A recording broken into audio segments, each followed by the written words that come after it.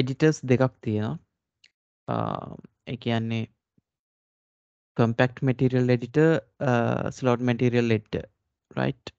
ඔයාගේ දැන් open වෙන්නේ මේක. මේක ඇවිල්ලා node based material system එකක්.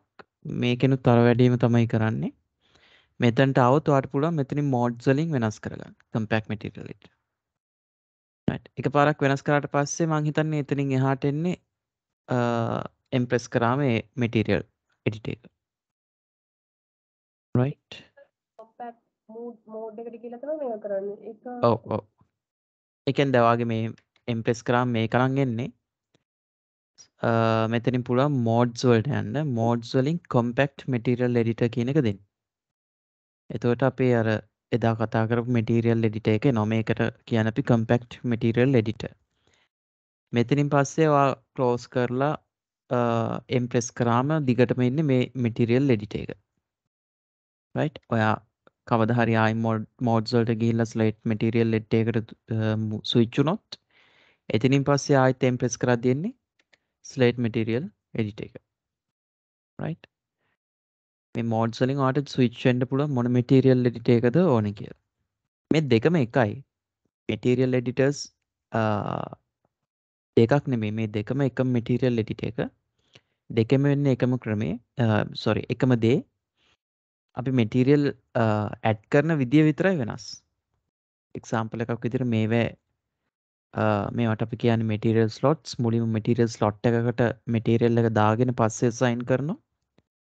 මෙතනදී වෙන්නේ මුලින්ම material එක create කරනවා. අපි right click materials මේ විදිහට ඇවිල්ලා අපිට material එක create කරන්න පුළුවන්.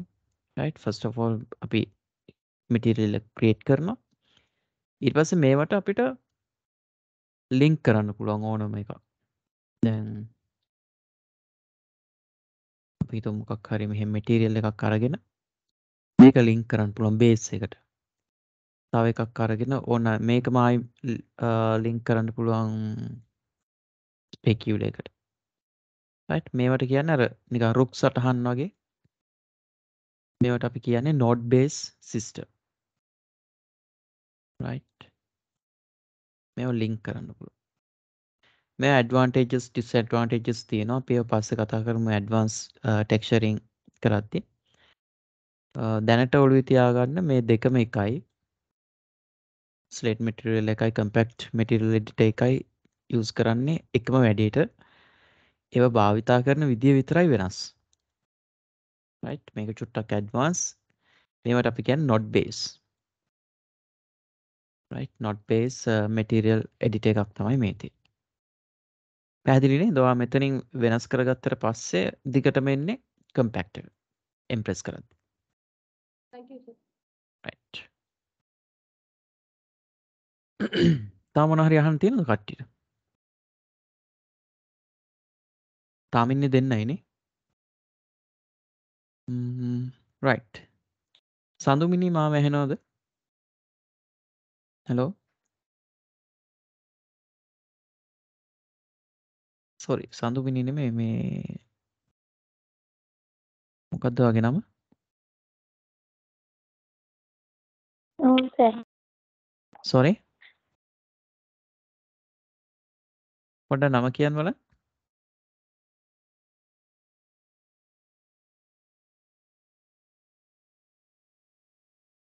ඔයගොල්ලෝගේ මේ හරි නම් නේද මේ දාගෙන ඉන්නේ? අර Facebook එකේ දානවා වගේ නම් දාගෙන ඉන්නවද කට්ටිය? ඒන්ජල් සඳු වගේ ඒවා නෙමෙයි නේද? පොඩ පැහැදිලිව නම පොඩක් තියනවා නම් මටත් ලේසියි. නැත්තම් මේ මම දන්නේ නැහැ කාටද කතා කරේ කියලා. හරි නමද කතා කරේ කියලාත් දන්නේ නැහැ. right. anyway මම හිතනවා මේ දැන් මේ වෙද්දි නම් softwares දාගෙන ඇති කට්ටියම මොන හරි doubts තියෙනවා නම් කතා කරමු. අපි අනිත් කට්ටිය join වෙනකම් විනාඩි 5ක් වගේ බලමු. සර්. ඔව්.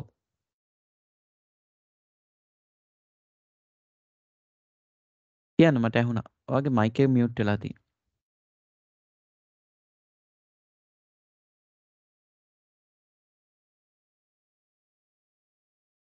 right.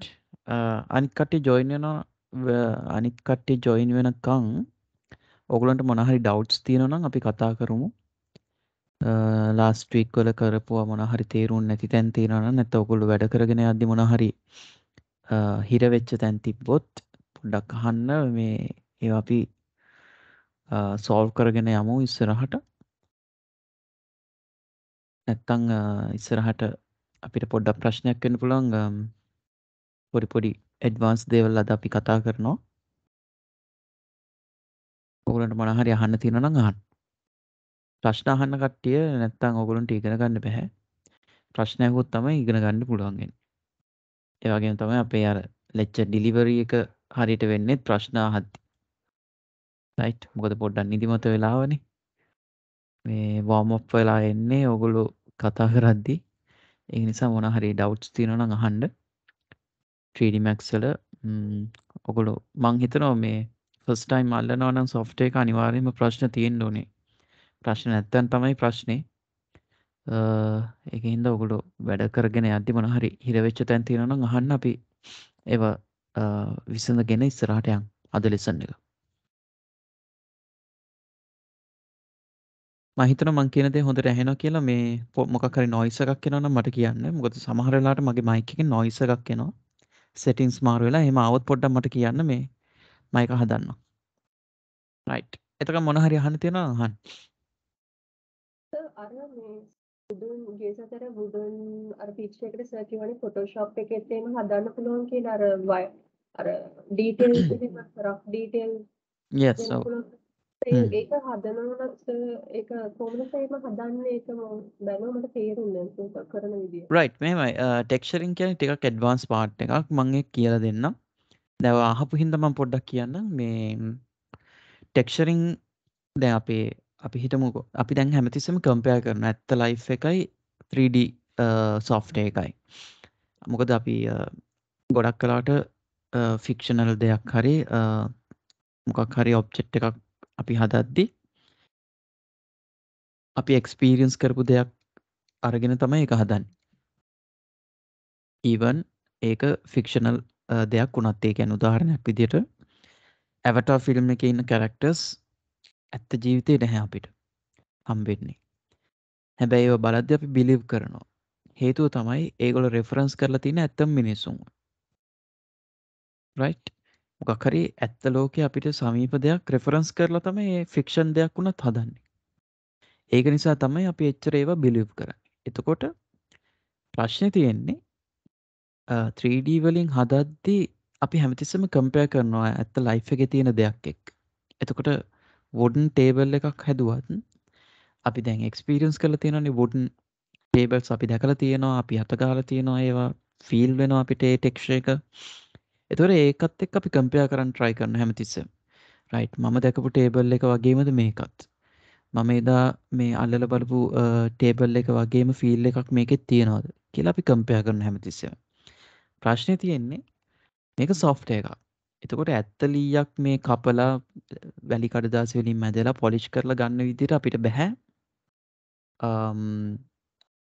3D සොෆ්ට්වෙයාර් එකේදී වැඩේ කරන්න. එතකොට ඒකේ තියෙන ඇල්ගොරිතම්ස් වෙනස්. රයිට්. එතකොට අපි බලන්න ඕන කොහොමද අර ෆීල් එක 3D සොෆ්ට්වෙයාර් එකෙන් ගන්නෙ. රයිට්. ඒක හරියට මේ වගේ. හිතන්න කවුරු හරි වයලින් එකක් ප්ලේ කරනවා. රයිට්. වයලින් එකක් ප්ලේ කරද්දී අපි දැකලා තියෙනවා වයලින් එකක් එක අතකින් අල්ලගෙන අනිත් අතින් බෝ එක අල්ලගෙන ප්ලේ කරනවා. නේද? හැබැයි ඕකම අපිට හම්බ වෙනවනේ මොබයිල් ෆෝන් වල මේ සොෆ්ට්වෙයාර්ස් ඇප්ස් තියෙනවනේ. ගිටාර් උනත් එහෙමයි. ගිටාර් ඇප්ස් ඕන තරම් තියෙනවා. රයිට්.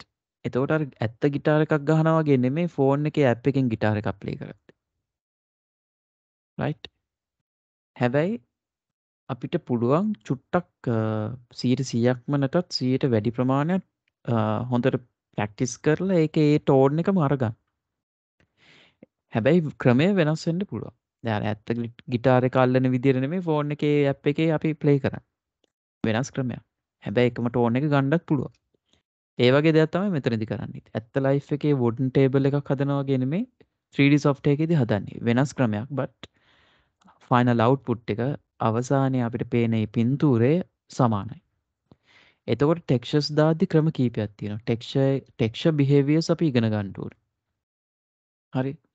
උදාහරණයක් විදියට දැන් හිතන්න මේ වගේ කියලා.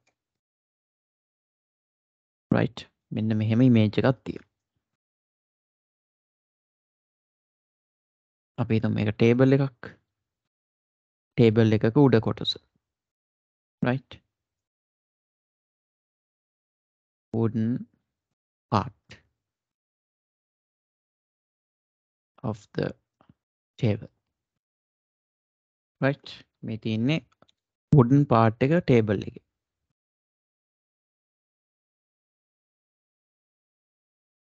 දැන් මේකට අපි image එකක් දානවා. හරිද?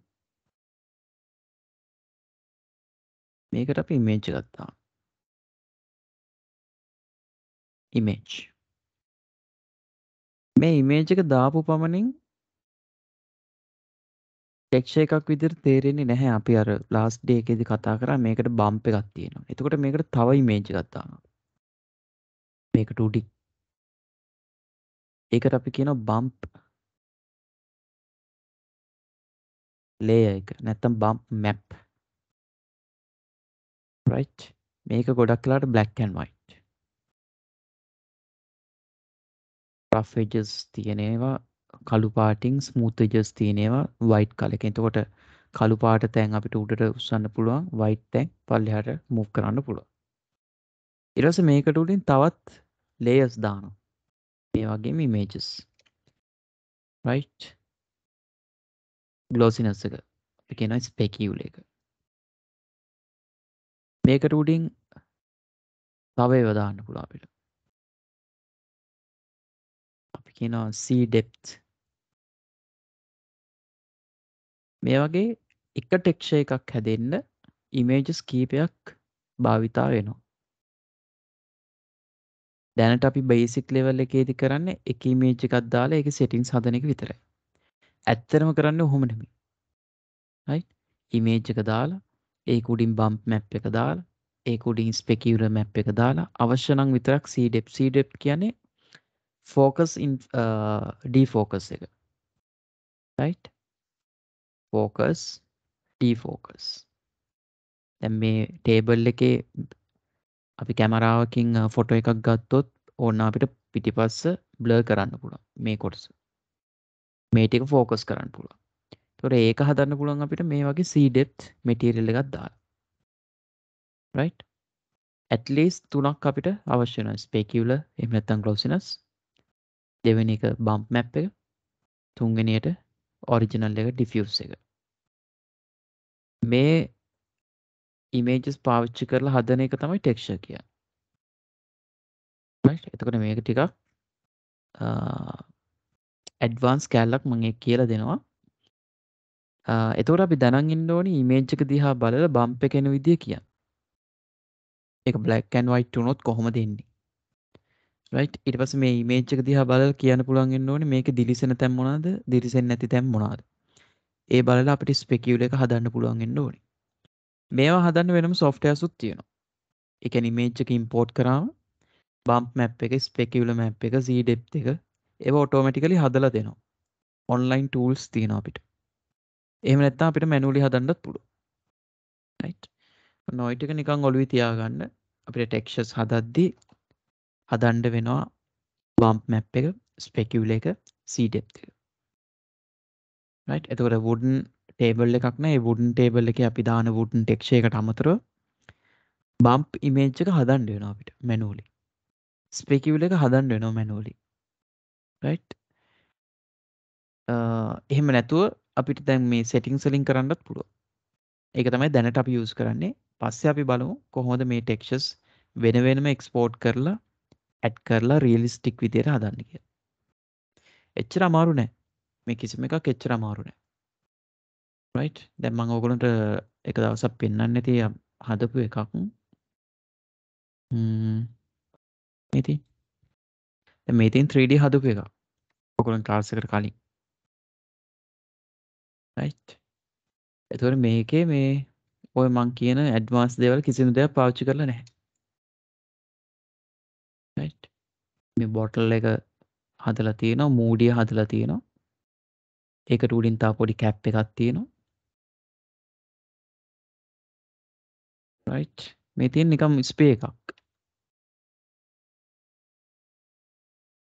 right මේක 3D මේ තියෙන 3D model එක textures දැම්මම තමයි අර වගේ එන්නේ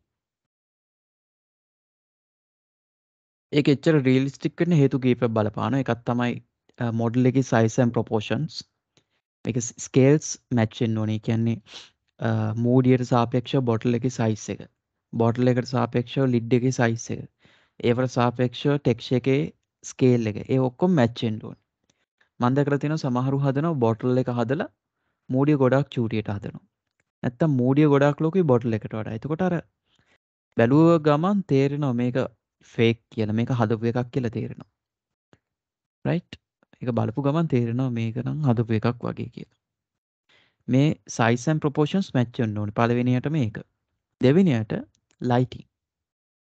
right? lighting realistic වෙන්න ඕනේ. lighting realistic වෙනවා කියන්නේ දාලා තියෙන light එකට අනුව shadow එක හැදෙනවා. අපි දාලා තියෙන hard light එකක් නම් තියෙන්න ඕනේ hard shadow එකක්.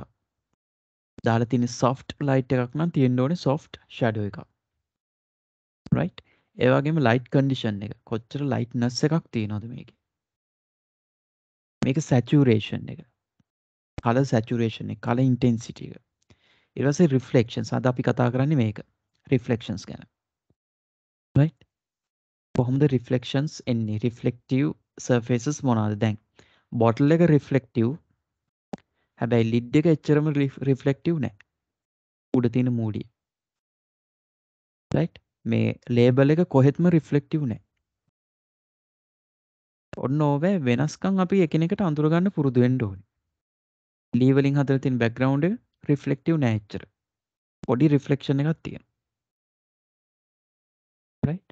මේවා එකිනෙකට වෙනස් විදියට අඳුරගන්න පුළුවන් නම් අපිට මේක හදන්න හරි ලේසි. right? මේ ඇත්තම product එකක් ඇත්ත product එකක් බලාගෙන ඉස්සෙල්ලාම read කරන්න ඕනේ. right? මූඩියේ තියෙන මේ වගේ material එකක්. මූඩියේ තියෙන මේ වගේ glossiness එකක්. මූඩියේ තියෙන මේ වගේ reflections ටිකක්. හැබැයි bottle එක ඊට වඩා reflective. bottle එකේ speculoos ටිකක් වැඩි. but label එක එච්චර reflective නෑ. glossy නෑ. නිකන් matte look එකක් තියෙන. අන්න ඒ විදිහට read කරන්න පුළුවන් අපිට හදන්න කලින් හරිම ලේසි මේක realistic විදිහට හදන්න. මොකද අපි දාන්න ඕන text එක මොකක්ද කියලා. right?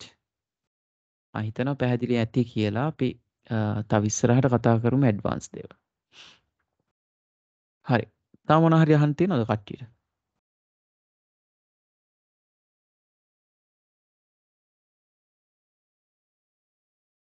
මේක හරි ඉන්ට්‍රස්ටිං. ඒ කියන්නේ ඔයගොල්ලන්ට මේ මොඩලින් අපි දැන් පැකේජ් ඩිසයිනින් විතරක් කතා කරාට මේක ඉගෙන ගත්තට පස්සේ 3D character modeling 3D character animation ඒව උනත් කරන්න පුළුවන්. එකම දේවල් ටික යූස් වෙන්නේ. මම වෙලාව තියෙන විදිහට ඒවත් පෙන්වන්න try කරන්නම්. එකම දේ ඔයගොල්ලෝ ප්‍රැක්ටිස් කරන්න ඕනේ ඉතින්. ප්‍රැක්ටිස් කරේ නැත්නම් ඔයගොල්ලන්ට ටිකක් අමාරු. හරි. අපි ප්‍රශ්න නැත්නම් අපි පටන් ගමු. right. මං මෙටීරියල් දාන තැනින් ආයෙත් පටන් ගන්නම්. මං ක්‍රියේට් කරන ප්ලේන් ඔබ්ජෙක්ට් එකක්. ඊට පස්සේ ක්‍රියේට් කරන ටීපොට් එකක්. right? මම මේ ටීපොට් එකම ක්‍රියේට් කරන්නේ ඒක හොඳ මොඩල් එකක්. ඒ කියන්නේ මේකේ රවුන්ඩ් ඔබ්ජෙක්ට්ස් තියෙනවා. ඒ වගේම සිලින්ඩරිකල් ඔබ්ජෙක්ට්ස් තියෙනවා. ඒ වගේම මේ වගේම ඇටච් වෙච්ච ඔබ්ජෙක්ට්ස් තියෙනවා. right? එතකොට අපි ගොඩක් වෙලාවට හදන ඕනම ඔබ්ජෙක්ට් එකක තියෙන්න පුළුවන් ගුණාංග මේකේ තියෙනවා දැන්ටම. අපි හිතමු මොකක් හරි බිස්කට් පැකට් එකක් හැදුවා කියලා. එහෙම නැත්නම් පර්ෆියුම් බොක්ස් එකක්. එහෙම නැත්නම් බොටල් එකක් මොකක් හරි. ඒවැ තියෙන්න පුළුවන් දේවල් ටික මේකෙත් තියෙනවා. right? round objects තියෙනවා, cylindrical objects තියෙනවා. right? එකිනෙකට attach වෙච්ච objects තියෙනවා, detach වෙච්ච objects තියෙනවා. මේ lid එක වගේ.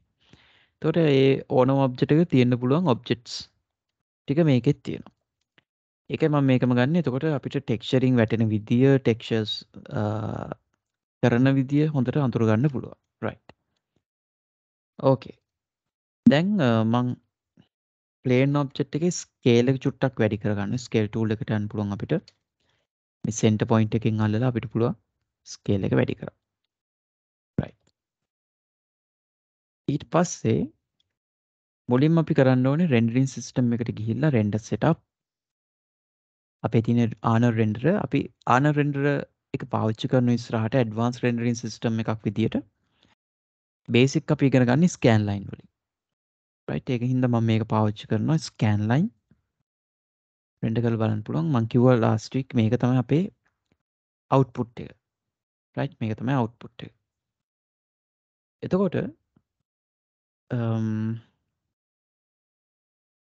අපිට මේ අවුට්පුට් එකේ සයිස් එක චේන්ජ් කරන්න පුළුවන් මෙතන. මෙහෙම රෙන්ඩර් කරාම මේ වගේ ප්‍රමාණයක් පෙන්වනවා. අපිට අවශ්‍ය නම් පුළුවන් අවුට්පුට් සයිස් එක අඩු කරන්න. right. අපිට මැනුවලි අඩු කරන්නත් පුළුවන් මෙතනින් පික්සල්ස් ගන්න. ඒ කියන්නේ අපි හිතමු 200යි 200 කියලා. 200 by 200. එහෙම කස්ටමයිස් ගානක් දෙන්න පුළුවන් අපිට.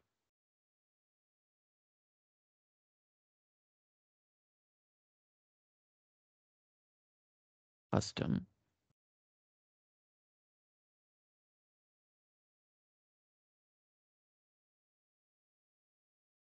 right. එතකොට අර 200 200 කැල්ල තමයි වෙන්නේ.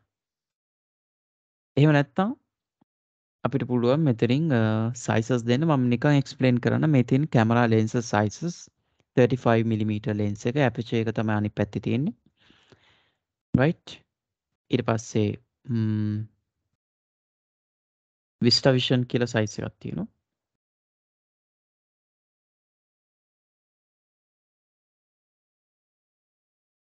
right. මම හිතන්නේ ඔයගොල්ලෝ ඔය After Effects Premiere වගේ කරලා තියෙන හින්දා මේ ටික දන්නවා ඇති. NTSC PAL නේ. සාමාන්‍ය ලංකාවේ ටෙලිවිෂන් යන්නේ PAL D1 ඔයගොල්ලෝ දන්නවා ඇතිනේ. 720යි 576 තමයි ශ්‍රී ලංකන් ටෙලිවිෂන් ස්ක්‍රීන් එකේ රෙසලූෂන් එක. right. ස්ක්‍රීන් එකේ රෙසලූෂන් එක කියන්නේ මේ බ්‍රෝඩ්කාස්ටිං වල. නැතුව මේ ඕගොල්ලෝගේ TV එකේ ස්ක්‍රීන් එක නෙමෙයි. right. TV broadcasting resolution එක මේ. right. මොකද්ද broadcasting resolution කියන්නේ guys? කොහොමද ඔයගොල්ලෝගේ knowledge එක ඒ ගැන? PAL D1 කියන එක අහලා තියෙනවද කලින්? මොකද මේක ඉතාම වැදගත්. ඔයගොල්ලෝ ඇඩ්වර්ටයිස්මන්ට් එකක මොකක් හරි හදනවා නම් ඔයගොල්ලෝ පාවිච්චි කරන්න ඕනේ මේ දේවල්. PAL කියන්නේ මොකද්ද?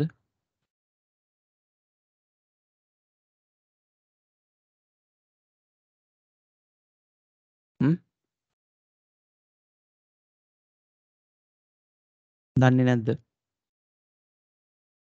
NTSC PAL right. HD TV කියන්නේ high definition TV. right. අපි දන්නේ නැත්නම් මම පොඩ්ඩක් ඒක හෝල්ඩ් කරනවා. ඒක අපි පස්සේ කතා කරමු. හැබැයි ඒව චුට්ටක් හොයාගෙන තියාගන්න. මොකද ඒවා අනිවාර්යයෙන්ම අවශ්‍ය වෙනවා. මම රෙන්ඩරින් කතා කරද්දී මේවා මම පෙන්නන්නම් කොහොමද පාවිච්චි වෙන්නේ කියලා. right. මේ තියෙන්නේ anyway output sizes. right. දැන් ඔයගොල්ලෝ ෆිල්ම් බලද්දී එහෙම දන්නවනේ 1920යි 1080. එතකොට ටිකක් ලොකු size එකක් මේ. full HD කියන්නේ අපි 1920යි 1080. මේ තියෙන pixels වලින් 1920ක් x පැත්තට 1080ක් y පැත්තට. ඊට පස්සේ HD 1280යි 720යි. කලින් එකට වඩා චුට්ටක් පොඩි. right. size එක පොඩි. දැන් මේ අර ඔයගොල්ලන්ට තේරෙන්නේ නිකන් මේක ලොකු නානේ කියලා.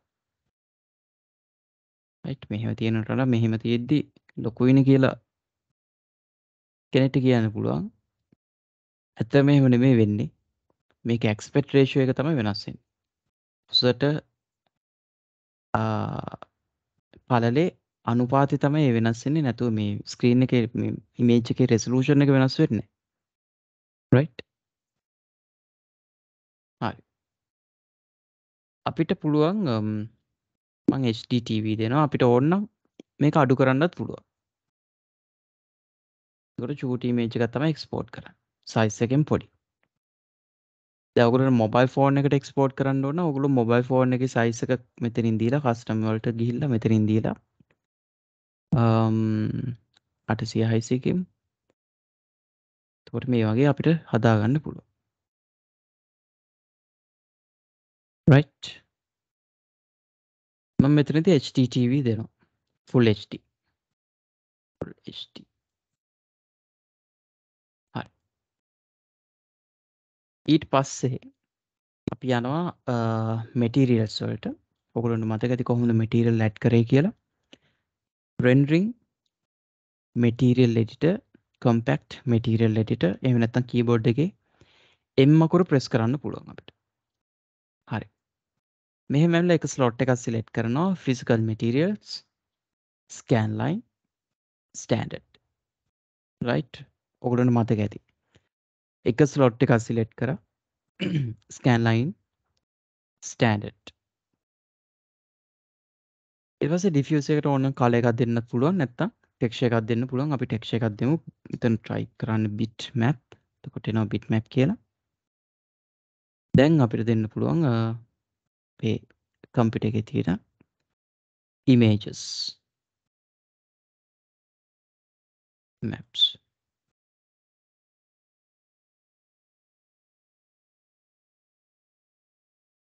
right ඔය වගේ දෙන්න පුළුවන්. material එකක් delete කරන්න ඕන නම් දැන් මේ material එක දුන්නාම මෙතන ඉන්නේ අපි. ආපස්සට යනවා go to parent. මෙතන තියෙන පොඩි icon එකක් ඊතලයක් වගේ. එතනින් පුළුවන් ආපස්සට යන්න. go to parent. ඊට පස්සේ හම්බ වෙනවා අපිට අර කලින් view එක. ඒකේ තියෙනවා දැන් M අකුරක් වැටලා. ඒ කියන්නේ material එකක් තියෙනවා මෙතන දැන්.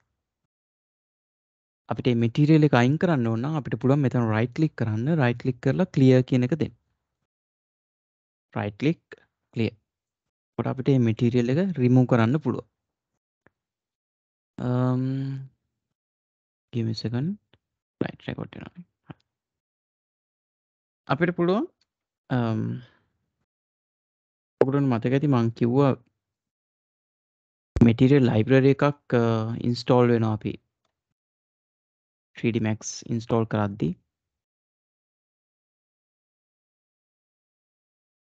right 3D Max install කරද්දී library එකක් install වෙනවා. program files වල Autodesk 3ds Max maps right දෙමු glossy surface එකක් තියෙන එක.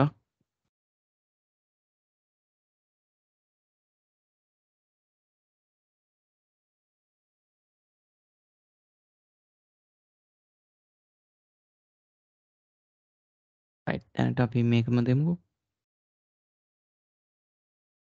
okay ඔබ tiling වෙනස් කරන්න ඕන නම් මෙතනින් වෙනස් කරන්න පුළුවන් 2x2 වගේ දීලා. එතකොට texture එක පොඩි වෙනවා. ඒ වගේම තමයි offset. right offset එකෙන් අපිට පුළුවන් මේ texture එක move කරන්න. දැන් මෙතනින් හරියට ඇවිල්ලා නැත්නම් අපිට පුළුවන් පොඩ offset එකෙන් මෙයා එහාට මෙහාට move කරන්න. U එකෙන් තමයි horizontally move කරන්නේ. V එකෙන් vertically move කරන්න පුළුවන් අපිට. right V එකෙන් vertical U එකෙන් horizontal. ඒ වගේම angle එකත් change කරන්න පුළුවන් අපිට. U V අර වගේමයි. W එකෙන් අපිට පුළුවන් මේ වගේ angle එක වෙනස් කරන්න.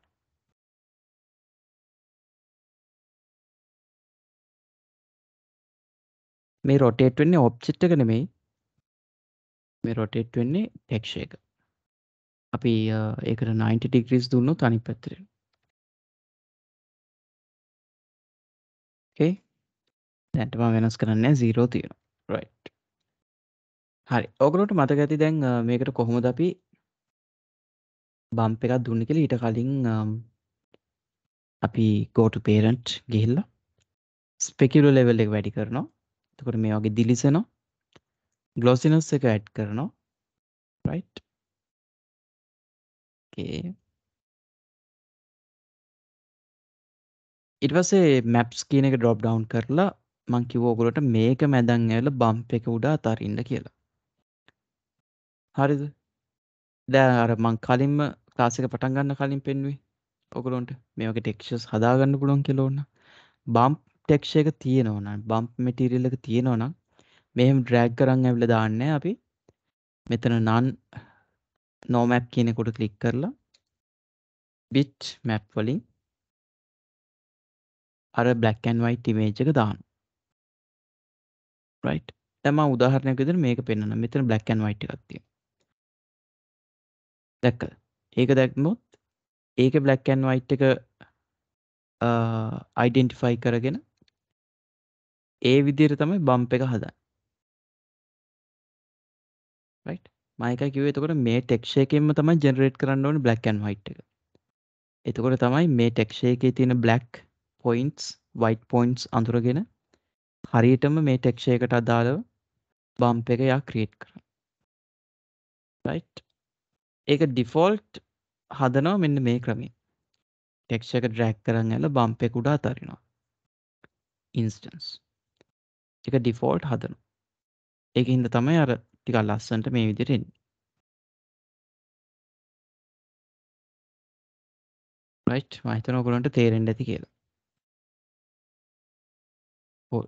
මේකට අපි light එකක් දාන්න ඕනේ.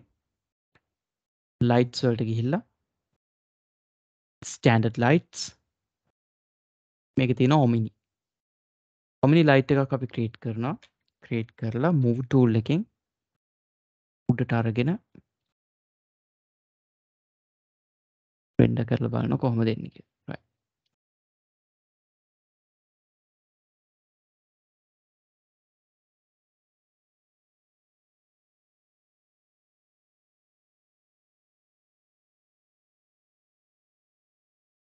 හරි guys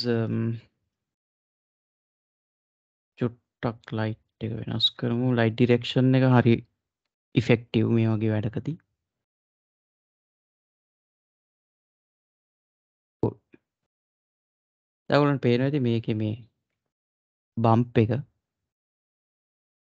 right? ලස්සනට තියෙනවා. හරි. ඊට පස්සේ මම අපේ keyboard එකට දෙනවා standard material එකක් scan line standard. මේකට මම වැඩි textures දාන්නේ අපි අලු පාට වගේ kettle එකක් නිසා අපි පොඩ අලු පාටක් වගේ දාලා ඇලුමිනියම් ෆීල් එකක් දෙන්න මේ විදිහට glossiness එකක් දෙමු. ඒත් දිලිසෙන වැඩි. okay. හරි. ඒ වගේම තමයි අපිට දැන් lights කීපයක් create කරන්න පුළුවන්. මම තව එක light එකක් create කරනවා පල්ලෙහායින්. මෙන්න මේ විදිහට right.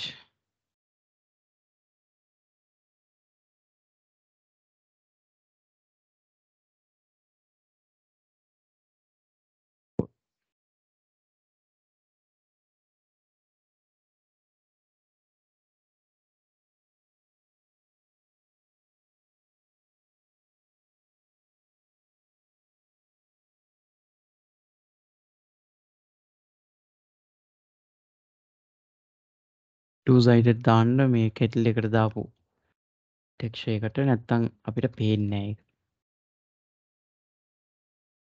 හරි. දැනට ওই ටික හදනවද කට්ටිය? විනාඩි 5ක් වගේ දෙන්න ඕගොල්ලොත් මාත් එක්කම කරගෙන යමු. විනාඩි 5ක් වගේ දෙන්නම්.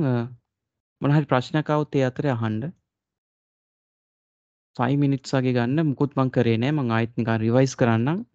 මං ක්‍රියේට් කරා plane object එකක්. ඊට පස්සේ keyboard එකක්. ඊට පස්සේ plane object එකට දැම්මා wooden texture එක. ඕගොල්ලන්ගේ අර library එකේ තියෙන texture එක දැම්මේ. keyboard එකට දැම්මා අලු පාට texture එකක්. ඒ දාලා මේ දෙකේම speculars වැඩි කරලා විතරයි තියෙන්නේ. ඊට පස්සේ lights වල standard lights වල omni light එකක් create කරලා තියෙනවා. right මෙතනින් තව ලයිට් එකක් ක්‍රියේට් කරලා තියෙනවා එයාගේ ෂැඩෝ එක ඔෆ් කරනවා අපි නැත්තම් ෂැඩෝස් දෙකක් එනවා සීන් එකේ right මේ ෂැඩෝ එකත් આવොත් පොඩක් නැචරල් නැති ගතියක් එන්න පුළුවන් ඒක නිසා ෂැඩෝස් එක ලයිට් එකක ඔෆ් කරනවා අනිත් ලයිට් එකේ ඔන් කරනවා right ඔච්චරයි මං කරේ 5 minutes වගේ දෙන්න 5 minutes යන්නේ සාමාන්‍ය මේක කරන්න ටක් ගාලා හදන්න මම පෙන්නන්න අනිත් ඇඩ්වාන්ස් කෑල්ල කොහොමද කරන්නේ right and ඔයගොල්ලෝ කරගෙන යද්දි මොනවා හරි ප්‍රශ්නයක් ආවොත් මගෙන් අහන්න අනිවාර්යෙන්ම අහන්න එතකොට මම උත්තර දෙන්නම් right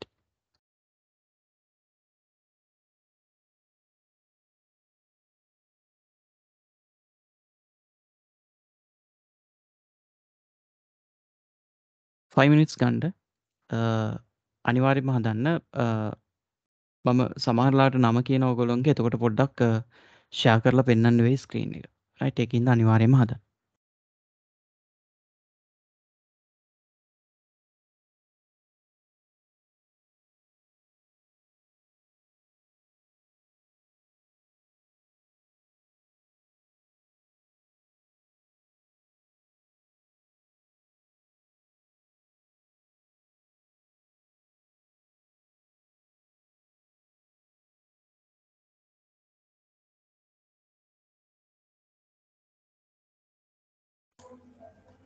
'සර්'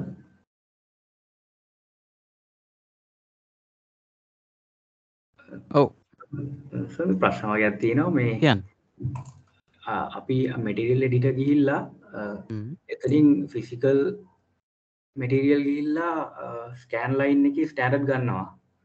හ්ම් ඊට පස්සේ එතනින් මැටීරියල් එක ඇඩ් කරද්දී අර මම මැප් එකට ගිහිල්ලා මැටීරියල් එක සිලෙක්ට් කරනවා. සිලෙක්ට් හ්ම් කරාට අර ඕවල් ෂේප් එකට එන්නේ නැහැ නිකන් ඉමේජ් එකක් වගේ තමයි පෙන්වන්නේ. පොඩ්ඩක් බලමුද ෂෙයා කරලා ස්ක්‍රීන් එක පොඩ්ඩක් පෙන්වන්න පුළුවන් හරි. එතකොට මට හරියටම කියන්න පුළුවන්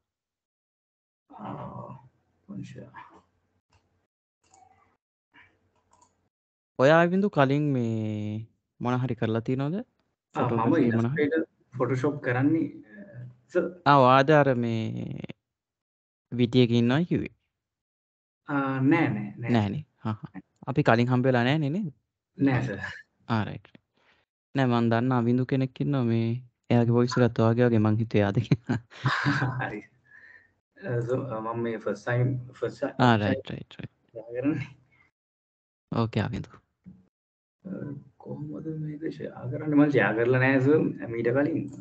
right ඔයාට මගේ Teams පේනවද මේ ඔව් team window එකේ තියෙනවා මෙතන share කියලා බටන් එකක් ඔව් ඒක හරි. දෙද්දි මෙතන ස්ක්‍රීන් කියලා තියෙනවා ඒක ක්ලික් කරාම share වෙනවා ඔයාගේ ස්ක්‍රීන් එක හරි. සර්ට දැන් පේනවද? ඔව් පේනවා ස්ක්‍රීන් එක පේනවද? පේනවා හරි. හරි ඕකත් ක්ලෝස් කරලා මුලින් නම් යන්නකො හරි.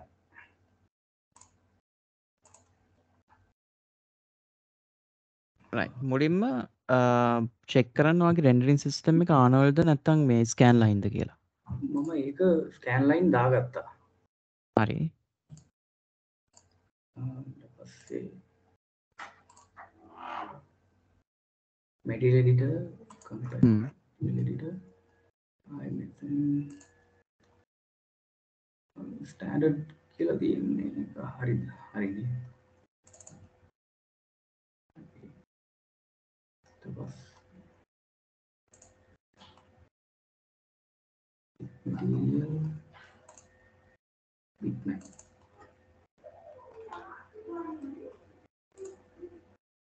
ඩිෆියුස් එකට ඇඩ් කරන්න ඕනේ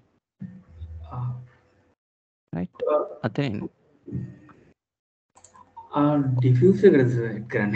ඔව් ඔව් ඔයා මේ මොකද්ද ස්ලොට් එක සිලෙක්ට් කරලා ස්කෑන් ලයින් දෙනවනේ දුන්නට පස්සේ බොක්සස් තුනක් පෙන්වනවනේ ambient diffuse specular කියලා ඒකේ diffuse එකේ ඉස්සරහා බටන් එකට තමයි දෙන්න ඕනේ මං දැන් යනවා හරිද?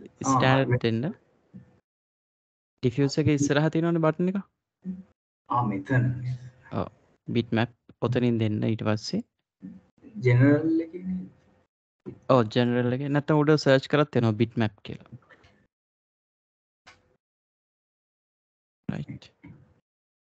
යටම තියෙන bitmap කියන එක දෙන්න. bitmap අර එකක ඒවා තියෙන bitmap lookup එහෙම ඒවා. ඒව නැතුව කෙලිම bitmap දෙන්න. ඊට පස්සේ texture එකක් select කරලා දෙන්න. දැනට මේ මොකක් හරි දාන්න. ඔව් දැන්ට මොකක් කරලා. හරි සර්. හරිනේ. right. හරි diffuse තමයි දෙන්න ඕනේ. හරි. okay. තව එකක් ඔව්. ලයිට් එකේ ප්‍රශ්නයක් තියෙනවා මට. ඔව්. ලයිට් වලට ගියාම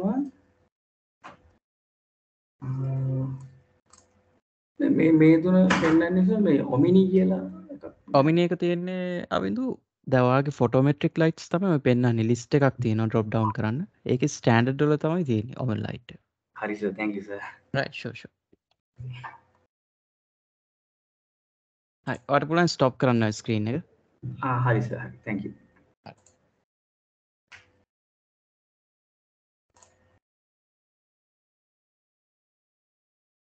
හරි guys අනිත් මොනවා හරි ප්‍රශ්න තියෙනවා නම් අහන්න.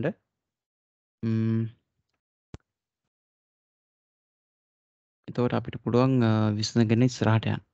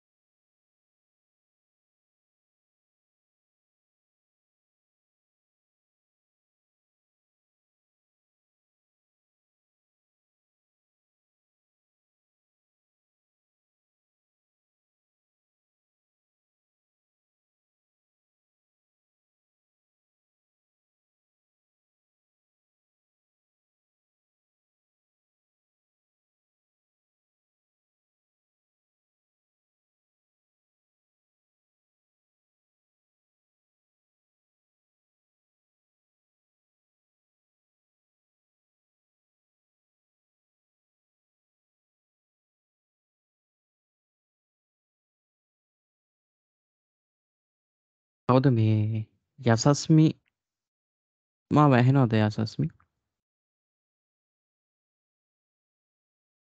hello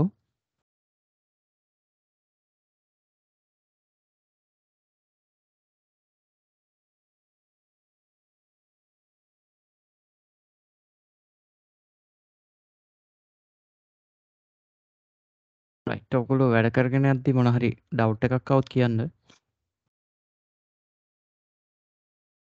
දැන් වැඩි කියන්නේ අර යට සිග්නල් නෑ මං හිතන්නේ මේ බෝඩ් එකේ ඉන්න නිසා. right හරි it's okay. කොහොම හරි වැඩි කරනවා නම් ප්‍රශ්න නැහැ. මොන හරි doubt එකක් આવුත් අහන්න. chat එකෙන් හරි අහන්න. ප්‍රශ්න නැහැ.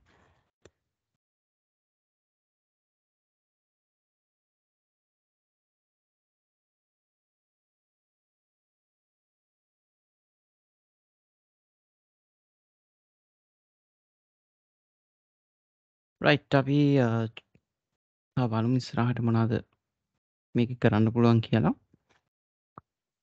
ඔයගොල්ලෝ කරන ෆයිල් එක සේව් කරන්න. හරි. දැන් මම දැන් ලයිටින් ගැන ඔයගොල්ලන්ට වැඩි කියලා දුන්නේ නැහැ. අද අපි බලමු ලයිටින්. හරිද? sorry. මම මේ ලයිට්ස් දෙකම delete කරනවා දැනට. right. අපේ guys මේ පැත්තෙන් එනවා outline එකක්. මේවට අපි කියන outline එක එහෙම නැත්නම් Photoshop නම් ඔය මේ ලේ palette එක වගේ එකක්. අපේ තියෙන objects ටික පෙන්වනවා මෙතන. දැන් light එකක් create කරොත් omni light එක මම මෙතන create කරාම omni 001 කියලා light එක පෙන්වනවා. right. ඒ කියන්නේ lights දෙකක් create කරොත් omni 001 omni 002 right. ඒ විදිහට පෙන්වනවා මේ ඉංග්‍රීසි හෝඩියේ අකුරු පිළිවෙලට තමයි alphabet order එකට තමයි මේ ටික එන්නේ. right. ඔයා create කරන පිළිවෙලට නෙවෙයි. දැන් box එකක් create කරොත් ඒක උඩටවත් යටටවත් නෙමෙයි එන්නේ. මේ විදියට ඊට පස්සේ අපිට කෝඩ් එකක් ක්‍රියේට් කරොත් ඒක දෙවෙනියට එනවා. මොකද අර ඇල්ෆබෙට් ඕඩර් එකට තමයි මේ ඕඩර් එක එන්නේ. හරිද? අපිට මෙතනින් සිලෙක්ට් කරන්නත් පුළුවන්. දැන් මේ move tool එක අරන් keyboard එක සිලෙක්ට් කරන්න ඕන නම් මේ working space එකෙන් සිලෙක්ට් කරන්නත් පුළුවන්. ඒ වගේම මෙතනින් සිලෙක්ට් කරන්නත් පුළුවන්. right? omni එක delete කරනවා නම් අපිට ওই විදිහට delete කරන්න පුළුවන්. right. හරි. අපි බලමු දැන් lights. අපිට යන්න පුළුවන් මෙතන lights වලට. මම කලින් කිව්වා වගේ lights වර්ග තියෙනවා. දැන් ඔයගොල්ලෝගේ වීරේ install වෙලා නැත්නම් වීරේ කියන එක නැහැ මෙතන. ඒක අවශ්‍ය වෙන්නේ නැහැ මේ ඩිප්ලෝමා එකට. මොකද අපි වීරේ නෙමෙයි කරන්නේ ආනෝල්ඩ්. හරිද? වීරේ කරන් ටිකක් හොඳ චුට්ටක් හොඳ performance ඕන වෙනවා.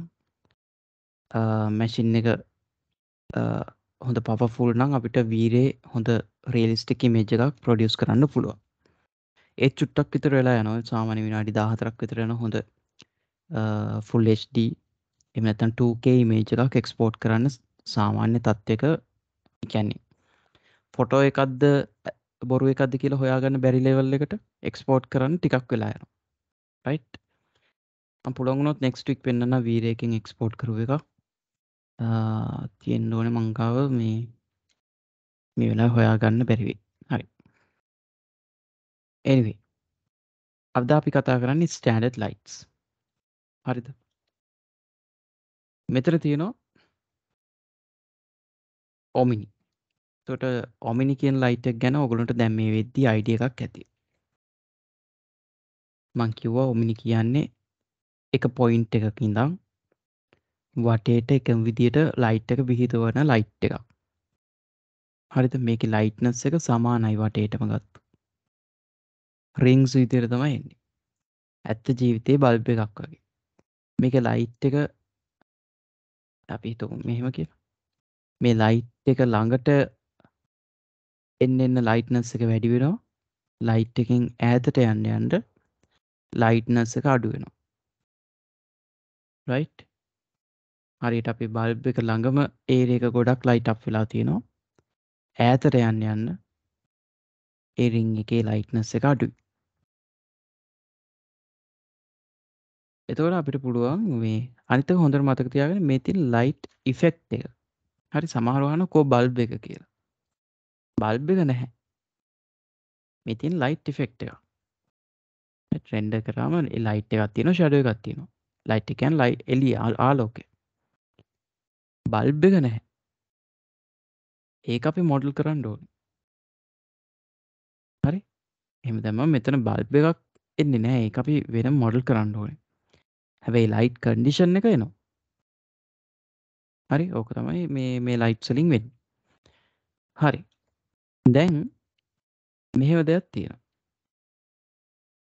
අපිට මේ light එකේ දුර distance එක object එකේ ඉඳන් light එකේ distance එක වෙනස් කරන්න පුළුවන්.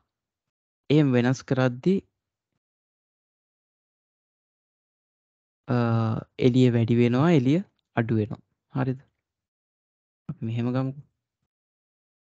ඔන්න දැන් චුට්ටක් අඳුරුයි. මොකද light එක ටිකක් ඈත තියෙන්නේ. මං light එක චුට්ටක් ළඟට ගන්න object එකේ. එතකොට කලින්ට වඩා චුට්ටක් එළියයි. right? මේ light settings නෙමෙයි light එකේ position එක මම මේ කතා කරන්නේ.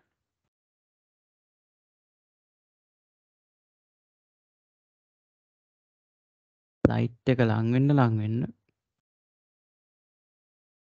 object එකේ lightness එක චුට්ට වැඩි වෙනවා. හරිද? හැබැයි light එක ඈතට යන්න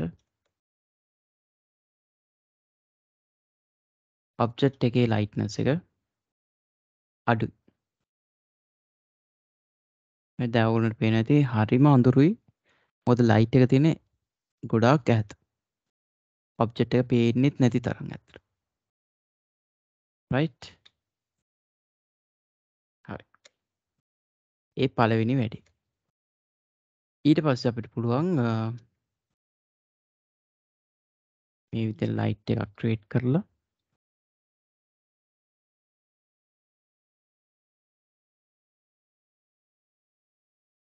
හරි ලයිට් එකේ settings වලට යන්න ලයිට් එකේ settings වලට යන්නේ ඒ ඔබ්ජෙක්ට් එක අදාළ ඔබ්ජෙක්ට් එක සිලෙක්ට් කරලා එයාගේ modify මේ තියෙන modify එක දැන් teapot එකේ මොනවා හරි වෙනස්කම් කරන්න ඕන නම් teapot එක සිලෙක්ට් කරා එයාගේ modify එතකොට එයාගේ radius එක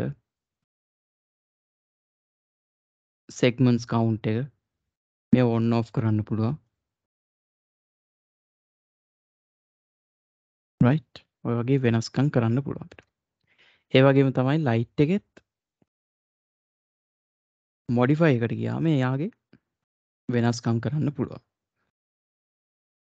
එතකොට පළවෙනිම දේ තමයි ලයිට් එක on off කරන්න පුළුවන් මෙතන right ලයිට් එක on off කරන්න පුළුවන් එතකොට dark වෙනවා ඒ වගේම තමයි ලයිට් එකේ shadow එක off කරන්න පුළුවන් අපිට අවශ්‍ය නැත්නම් මේ shadow එක අයින් කරලා දාන්න පුළුවන් right global settings කියලා තියෙනවා ඒ කියන්නේ අර මේක environment එකේ settings ටික ඒවා අපි පස්සේ බලමු මොනවද කියන්නේ කියලා හරි ඊට පස්සේ තියෙනවා atmospheres and effects කියලා ඒක අපි පස්සේ පාවිච්චි කරමු මම එදා කතා කරේ intensity color intensity එකේ තියෙනවා multiply එක අපිට වැඩි කරන්න පුළුවන් 2 වගේ දීලා ඒක චුට්ටක් එළිය වැඩි වෙනවා අපිට ඕන නම් පුළුවන් ලයිට් එකේ කලර් එකත් චේන්ජ් කරන්න right ඒ වගේම shadow parameters වල තියෙනවා density කියලා එකක් නේ මම මේ ටික පෙන්වලා ගිය සතියේ last day එකේ අපි ඒකට shadow density එක අඩුයි හරි දැන් හොඳට බලන්න මේකේ shadow එක හරි sharp shadow එකක් තියෙනවා right sharp shadow එකක් තියෙනවා අපිට ඕන නම් මේක පොඩ්ඩක් ස්ප්‍රෙඩ් කරන්න. දැන් සාමාන්‍යයෙන් අපේ ඔය ගෙදර බල්බ් එකෙන් එන්නේ මේ වගේ ෂැඩෝ එකක් තමයි. රයිට්? ගෙදර ලයිට් එකක් දැම්මොත් චුට්ටක් ෂාප් එජස් එන ලයිට් එකක් තමයි එන්නේ. සාමාන්‍යයෙන් ඩේ ලයිට් එකට එක්ස්පෝස් වුණොත් තමයි චුට්ටක් ස්ප්‍රෙඩ් වෙන්නේ. සොෆ්ට් ලයිට් වුණොත් නැත්තම් ස්ප්‍රෙඩ් වෙනවා. ඔය ලයිට් එකට මොනවා හරි ෆිල්ටර්ස් දාලා මොනවා හරි කවර්ස් දාලා ඩිෆියුසර්ස් දාලා තිබ්බොත් මේ විදිහට ස්ප්‍රෙඩ් වෙන්න පුළුවන්. කොහොම හරි එහෙම එකක් හදනවා නම් අපේ shadow type එක වෙනස් කරන්න ඕනේ. right? මේ තියෙන shadow type එක. shadow types කීපයක් තියෙනවා. එකක් තමයි shadow map එක. area shadows. ray trace shadows. right? මම මේක shadow map කියන එකට දෙනවා. shadow map. shadow map එකට දුන්නා චුට්ටක් spread වෙලා පේනවා. මම මේක darkness එක වැඩි කරනවා. right? දැන් මේ දීලා තියෙන shadow map. ඔයගොල්ලෝ හොඳට බැලුවොත් පේනවා පොඩ්ඩක් spread. right? තිබ්බේ මොකද්ද? තිබ්බේ area ray trace shadow. ඒක too sharp edge එක. shadow එක edge එක මාර sharp. හැබැයි ඔයා shadow map දුන්නොත් පොඩ්ඩක් spread වෙනවා. right? okay. ඒ spread වෙන ප්‍රමාණය වෙනස් කරන්න ඕන නම් අපිට පුළුවන් shadow map parameters වලට ගිහිල්ලා මේ sample range කියන එක පොඩ්ඩක් වැඩි කරන්න. ඕනනම් ලියා ගන්න මේ settings. sample range එක චුට්ටක් වැඩි කරනවා. 12 වගේ දීලා බලමු. දැක්ක? චුට්ටක් දැන් spread වෙලා තියෙනවා. අපිට මේ size එක ඕනනම් වැඩි කරන්න පුළුවන් 1024. එතකොට quality එක වැඩි වෙනවා. shadow quality එක. shadow එකේ size එක වෙනස් වෙන්නේ නැහැ. shadow quality එක තමයි වෙනස් වෙන්නේ.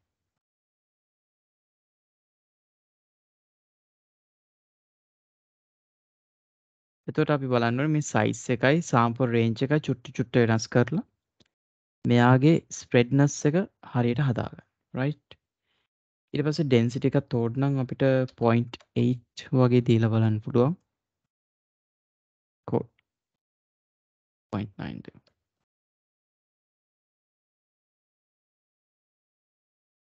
right.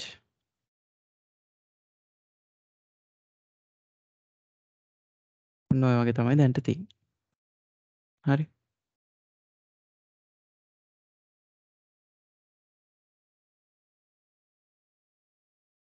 ඕකේ. දැන් ඕගොල්ලෝ හොඳට බැලුවොත් පේන මේ හරිය ඩාර්ක් වෙලා තියෙනවා. ඒ කියන්නේ අනි කළු පාටක් ඇවිල්ලා. සාමාන්‍යයෙන් එහෙම වෙන්නේ නැහැ. ඕගොල්ලෝගේ කිචන් එකේ හරි කාමරේ හරි මොකක් හරි ඔබ්ජෙක්ට් එකක් තිබ්බොත් මේ පැත්තේ ලයිට් එක තිබ්බත් මේ පැත්ත මේ විදිහට මෙච්චර බ්ලැක් වෙන්නේ නැහැ. මොකද වටේ තියෙන ඔබ්ජෙක්ට්ස් වලින් ලයිට් එක බවුන්ස් වෙනවා. අපි දන්නවනේ. ලයිට් එකක් දැම්මම ලයිට් එක ගිහිල්ලා ළඟ තියෙන බිත්තියේ වැදිලා ආයි පරාවර්තනය වෙලා නේ ලයිට් බවුන්සස් තියෙනවනේ. එහෙම වැදිලා බවුන්ස් වෙලා මේ ටිකත් පොඩ්ඩක් ලයිට් අප් වෙනවා. එතකොට ඇත්ත ලයිෆ් එකේ එහෙම වුණාට 3D Max වල එහෙම වෙන්නේ නැහැ. ඒකයි මං කිව්වේ හැමතිස්සෙම අපි අර රියල් ලයිෆ් එකත් එක්ක කම්පෙයාර් කරාට සොෆ්ට්වෙයාර් එකේ ඒක එහෙම වෙන්නේ නැහැ. සොෆ්ට්වෙයාර් එකේ අපි වෙන වෙන ක්‍රම වලින් ඒවා මැනුවලි ක්‍රියේට් කරන්න ඕනේ. එතකොට බවුන්ස් ලයිට් එකක් තියෙනවා නම් ඇත්ත ලයිෆ් එකේ අපි බවුන්ස් ලයිට් එක මෙහි ක්‍රියේට් කරන්න ඕනේ. රයිට්? දැන් ඇත්ත ලයිෆ් එකේ නම් මෙතන බිත්තියක් තියෙනවා වෙන්න පුළුවන්. ඒතකොට බිත්තිය වැදිලා මෙතනට බවුන්ස් වෙනවා. හැබැයි 3D Max වල බොක්ස් එකක් දැම්මා කියලා මේ ලයිට් එක බවුන්ස් වෙන්නේ නැහැ. අපි ඒ ලයිට් එක ක්‍රියේට් කරන්න ඕනේ. එතකොට අපිට සිද්ධ වෙනවා මේ වගේ ලයිට් එකක් ක්‍රියේට් කරලා රයිට්. හරි දැන් ඒ ලයිට් එක ගොඩාක් වැඩි. අපිට පුළුවන් මොඩිෆයිස් වලට ගිහිල්ලා ලයිට් එක ෂැඩෝ එක මුලින්ම ඕෆ් කරනවා නැත්නම් අන්නැචරල් වෙනවා ඒක. ඉන්ටෙන්සිටි එක චුට්ටක් අඩු කරනවා. දැන් කලින් එකේ 2 තියෙන අපි මේකේ 0.3 වගේ දීලා බලමු.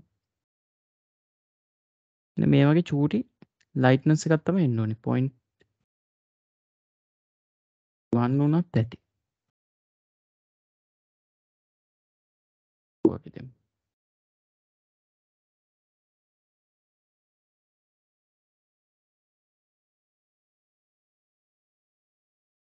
රයිට්. ඔය වගේ. දැන් බ්ලැක් වෙලා නැහැ. ඔයගොල්ලන්ට පේන ඇති මම මේ කියන දේ තේරෙනවද දන්නේ. මං කිව්වේ දැන් මෙන්න මේ වගේ ඔබ්ජෙක්ට් එක පේන්න ඕනේ. රයිට් ඔබ්ජෙක්ට් එක පේන්න ඕනේ. මම මේ ලයිට් එක ඕෆ් කරන්නම්. ඊට පස්සේ රෙන්ඩර් කරොත් මෙන්න මේ වගේ බ්ලැක් වෙනවා. මෙහෙම වෙන්නේ නැහැ සාමාන්‍යයෙන්. මෙන්න මේ ලයිට් එක ක්‍රියේට් වෙන්න ඕනේ. රයිට්. චුට්ටක් යන්තම් පේනවා. රයිට්. ඒ වගේම තමයි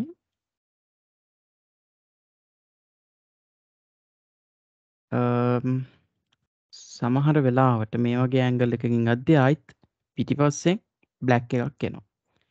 අපි ඒකටත් මේකේ ඩුප්ලිකේට් එකක් ගමු. ඒකටත් අපි ක්‍රියේට් කරනවා බෑක් ලයිට් එකක්. ඒකෙත් ෂැඩෝස් ඕෆ් කරලා තියෙන්නේ. නියමයි. රයිට්. දැන් පේනවා විසිබල්.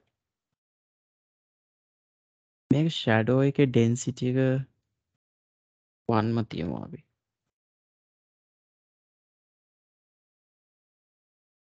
රයිට්. දැන් ඔයගොල්ලන්ට පේනවා ඇති මම මේ කියන දේවල් ටික. ලයිට් එකක් තියෙනවා. මේ පැත්ත හොඳට පේනවා. බෑක් එකේ ෂැඩෝස් ඇවිල්ලා තිබ්බනම් දැන් ඒවත් පේනවා. හරි හොඳටම විසිබල්.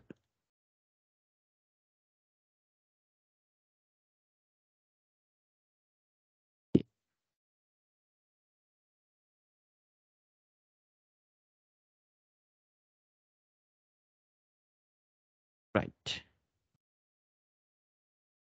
හරිද? එතකොට මම මෙතනදි කරේ මෙන්න මේ වගේ දෙයක්. ඔයගොල්ලෝ අහලා ඇති ස්ටුඩියෝ ලයිටින් සිස්ටම්. ස්ටුඩියෝ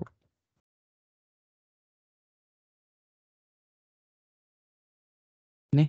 දැන් අපි ෆොටෝග්‍රැෆි හරි ෆිල්ම් ෂූටින් හරි මොකක් හරි ඉන්ටර්විව් එකක් හරි අපි ෂූට් කරද්දී ස්ටුඩියෝ ලයිටින් සිස්ටම් සෙටප් එකක් අපි පාවිච්චි කරනවා. හරිද? මේ තියෙන මේ වගේ සෙටප්ස්.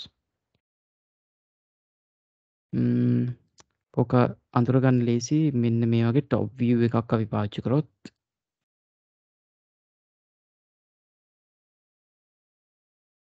මෙති අපි ෂූට් කරන එක්කෙනාට කියනවා සබ්ජෙක්ට් එක නේ. ෂූට් කරන්නේ අපි කාගේ ෆොටෝ එකද නැත්නම් කාගේ වීඩියෝ එකද ගන්නෙ. එයා තමයි සබ්ජෙක්ට් එක.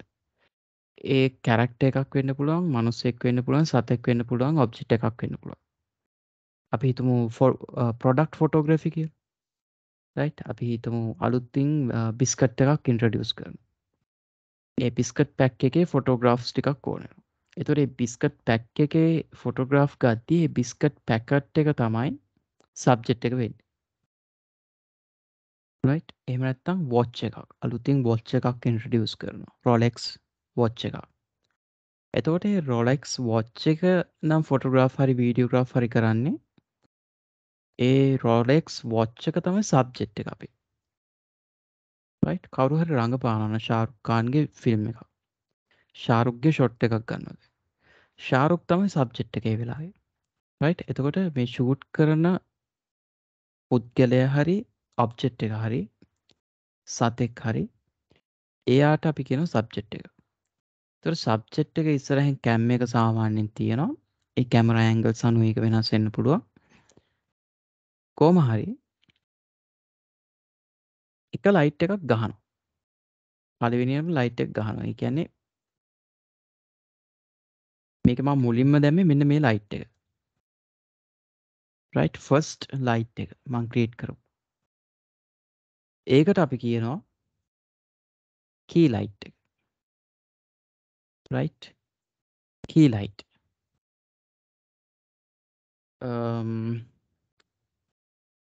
කී කියන්නේ මොකද්ද? ප්‍රධාන කියන එකේ තේරුම කී කියන එකට තියෙනවනේ.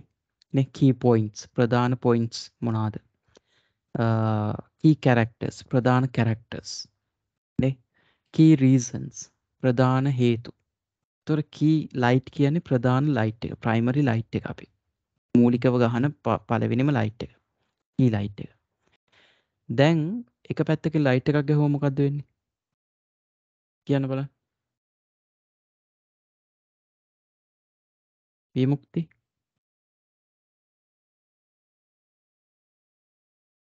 මොකද වෙන්නේ? විමුක්ති, අම්නා, අවිඳු ෂැඩෝ එකක් ක්‍රියේට් වෙනවා. එක පැත්තෙන් ලයිට් එකක් ගහපු ගමන් අනිත් පැත්ත ඩාර්ක් වෙනවනේ. හේතුව තමයි ෂැඩෝ එකක් එනවා. රයිට්. එතකොට අපි ඒ ෂැඩෝ එක මකන්න තව ලයිට් එකක් ගහනවා. ඒකට තමයි කියන්නේ ෆිල් ලයිට් එක. රයිට්? මේවා අඳුරගන්න හරි ලේසි. ප්‍රධාන ලයිට් එක කී ලයිට් එක. කී ලයිට් එකක් දාපු ගමන් ෂැඩෝ එකක් එනවා. ඒ ෂැඩෝ එක ෆිල් කරන්න අපි ගහනවා ෆිල් ලයිට් එක. රයිට්? මතකයි නේද? එහෙම පුද්ගලයා ඉන්නවා. කී ලයිට් එක තියෙනවා. මේ කී ලයිට් එක මේ පැත්තේ තියෙන්නත් පුළුවන් මේ පැත්තේ තියෙන්නත් පුළුවන්. දැන් මගේ 3D Max scene එකේ තියෙන අනිත් පැත්තේ. රයිට්? කී ලයිට් එක මේ පැත්තේ තියෙන්න ඕනි කියලා රීතියක් නැහැ. අපි ගහන පළවෙනි ලයිට් එක. ප්‍රධාන ලයිට් එක. ඒකට තමයි අනිත් ඒවා බැලන්ස් කරන්නේ. ඒකයි මේකට කී ලයිට් එක නැත්තම් ප්‍රධාන ලයිට් එක කියලා කියන්නේ. ඒතකොට කී ලයිට් එක ගැහුවම අනිත් පැත්තෙන් එනවා ෂැඩෝ එකක්. ඒ ෂැඩෝ එක ෆිල් කරන්න අපි ගහනවා ෆිල් ලයිට් එක. රයිට්? එතකොට මේ මූණ හොඳට පේනවා. ඊට පස්සේ මොකද වෙන්නේ? බෑග්ග්‍රවුන්ඩ් එක ලයිට් කරන්න ඕනේ. ඒක නිසා අපි ගහනවා බෑක් ලයිට් එක. බෑග්ග්‍රවුන්ඩ් එක නෙමෙයි අතට මෙයාගේ බෑක් එක. රයිට්? ඊට පස්සේ බෑග්ග්‍රවුන්ඩ් ලයිට්ස් කියලා වෙනම જાතියක් තියෙනවා. ඒවට වාච කරන බෑග්ග්‍රවුන්ඩ්ස් ලයිට්ස්. නිකන් සාම්පල්ස් ටිකක් බලමු. ස්ටුඩියෝ ලයිට් එකකින් මේති. ස්ටුඩියෝ ලයිටින්ස්.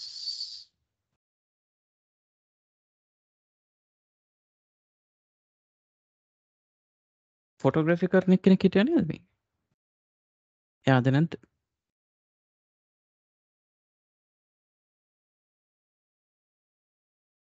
රයිට්. මෙතින් දැන් ඒ ෆිල් ලයිට්ස් වල ලයිට්නස් එහෙට මෙහෙට වෙනස් කරාම එන විදිය.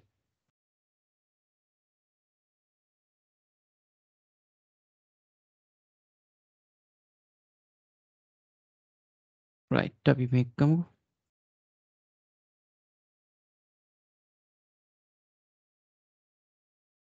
රයිට් දැන් මේ තියෙන්නේ ඒ ලයිට් 3 එහාට මෙහාට වෙනස් කරාම එන විදිය. right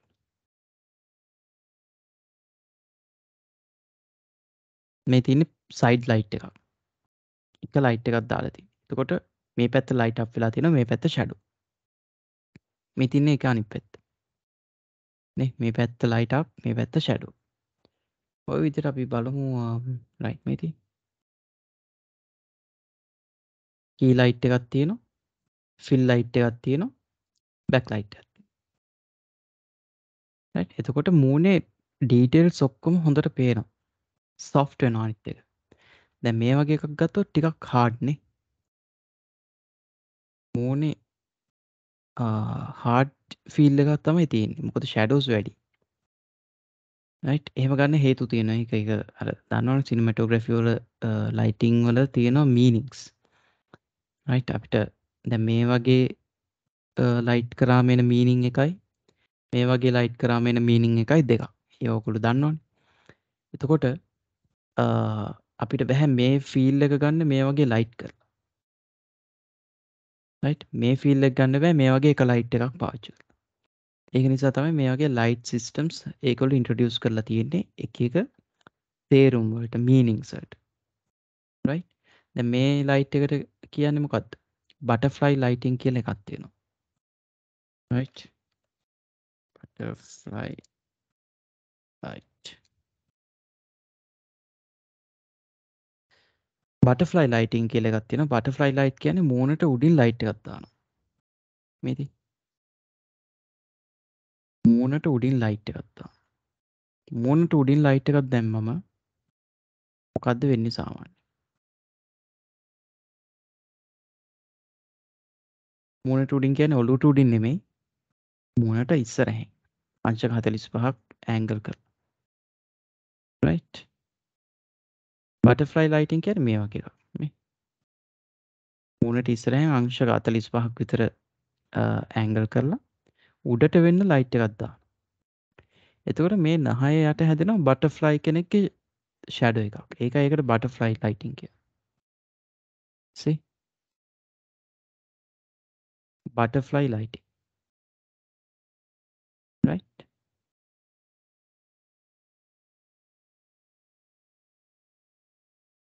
එක එක නම් තියෙනවා මේවට. එතකොට දැන් අද අපි කතා කරේ studio lighting setup. Studio lighting setup. right හොඳට සබ්ජෙක්ට් එක හොඳට පේනවා අපිට. සොෆ්ට් වෙනවා අනිත් එක. සොෆ්ට් ෆීල් එකක් තියෙනවා. මේ වගේ හાર્ඩ් ෆීල් එකක් නැහැ. right කැත නැහැ ඇත්තට. හරි ලස්සනයි සොෆ්ට් හරි ග්ලූමි ගතියක් තියෙනවා. right ග්ලූම් වගේ හරි හරි පොඩි එන්ලයිට්මන්ට් ගතියක් තියෙනවා. right okay එතකොට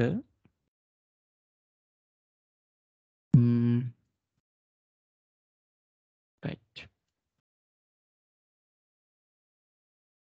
මෙන්න මේ ලයිටිං සෙටප් එක අපි ආයි බැලුවොත් මෙතන තියෙනවා කී ලයිට් එක, මෙතන තියෙනවා ෆිල් ලයිට් එක, මෙතන තියෙනවා බැක් ලයිට් එක. හරිද? නොතනින් තමයි මම මේ ෆීල් එක අරන් තියෙන්නේ. හරි. මම පොඩි ටයිම් එකක් දෙන්නම්. චුට්ටක් මේ වගේ ලයිට් සෙටප් එකක් ක්‍රියේට් කරලා බලන්න. අනිවාර්යෙන් මේ වගේ එකක් ක්‍රියේට් කරද්දී කී ලයිට් එකේ ෂැඩෝ එක විතරක් තියාගන්න. අනිත් ලයිට්ස් වල ෂැඩෝස් ඔෆ් කරන්න. නැත්නම් අනිත් ලයිට්ස් වලින් ෂැඩෝස් ක්‍රියේට් කරනවා මෙතන. right සාමාන්‍ය ඇත්ත ලයිෆ් එකේදී ෂැඩෝ ක්‍රියේට් වෙනවා. ඒවා මකන්න තමයි අනිත් ලයිට්ස් ගහන්නේ. හැබැයි මෙතනදී අපිට මේක ටික් එකකින් ඔෆ් කරන්න පුළුවන්. right හරි. චුට්ටක් බලන්නකෝ ලයිට් සෙටප් එකක් ක්‍රියේට් කරලා. ප්‍රශ්නයක් තිබ්බොත් කියන්න. right 5 minutes වගේ දෙන්නම්. ටක් ගාලා try කරන්න 9:15 වෙද්දී ඉවර කරන්න. ඒ අතර මොනවා හරි ප්‍රශ්නයක් ආවොත් මට කියන්න.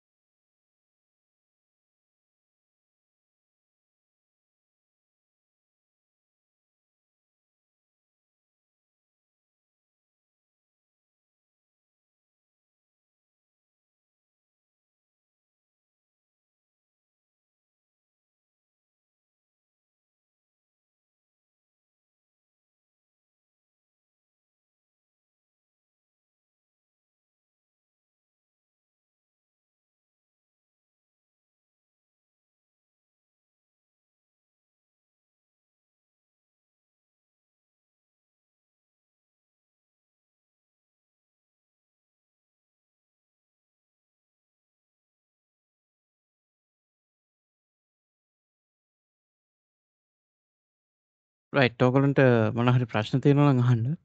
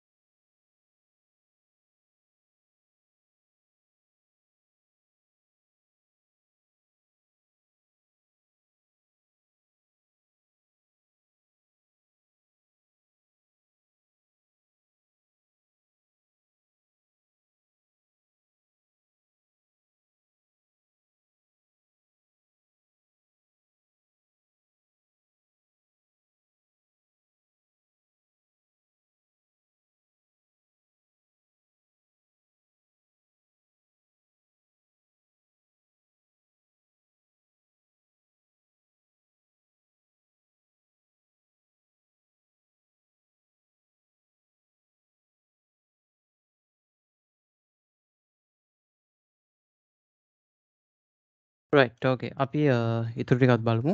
ඔයගොල්ලන්ට මොනවා හරි ප්‍රශ්නක් තියෙනවා නම් අහන්න. රයිට්. දැන් මම මේකෙම කොපි එකක් ගන්නම්. ඔයගොල්ලෝ දන්නවා කොපීස් ගන්න කොහොමද කියලා. shift එක press කරගෙන drag කරනවා. right. ඊට පස්සේ මෙයාවම rotate කරනවා.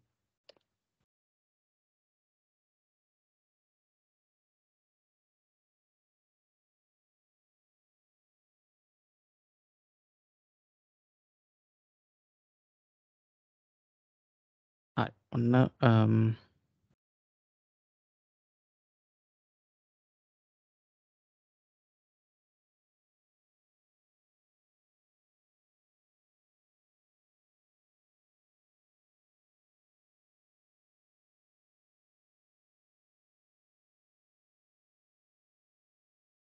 okay.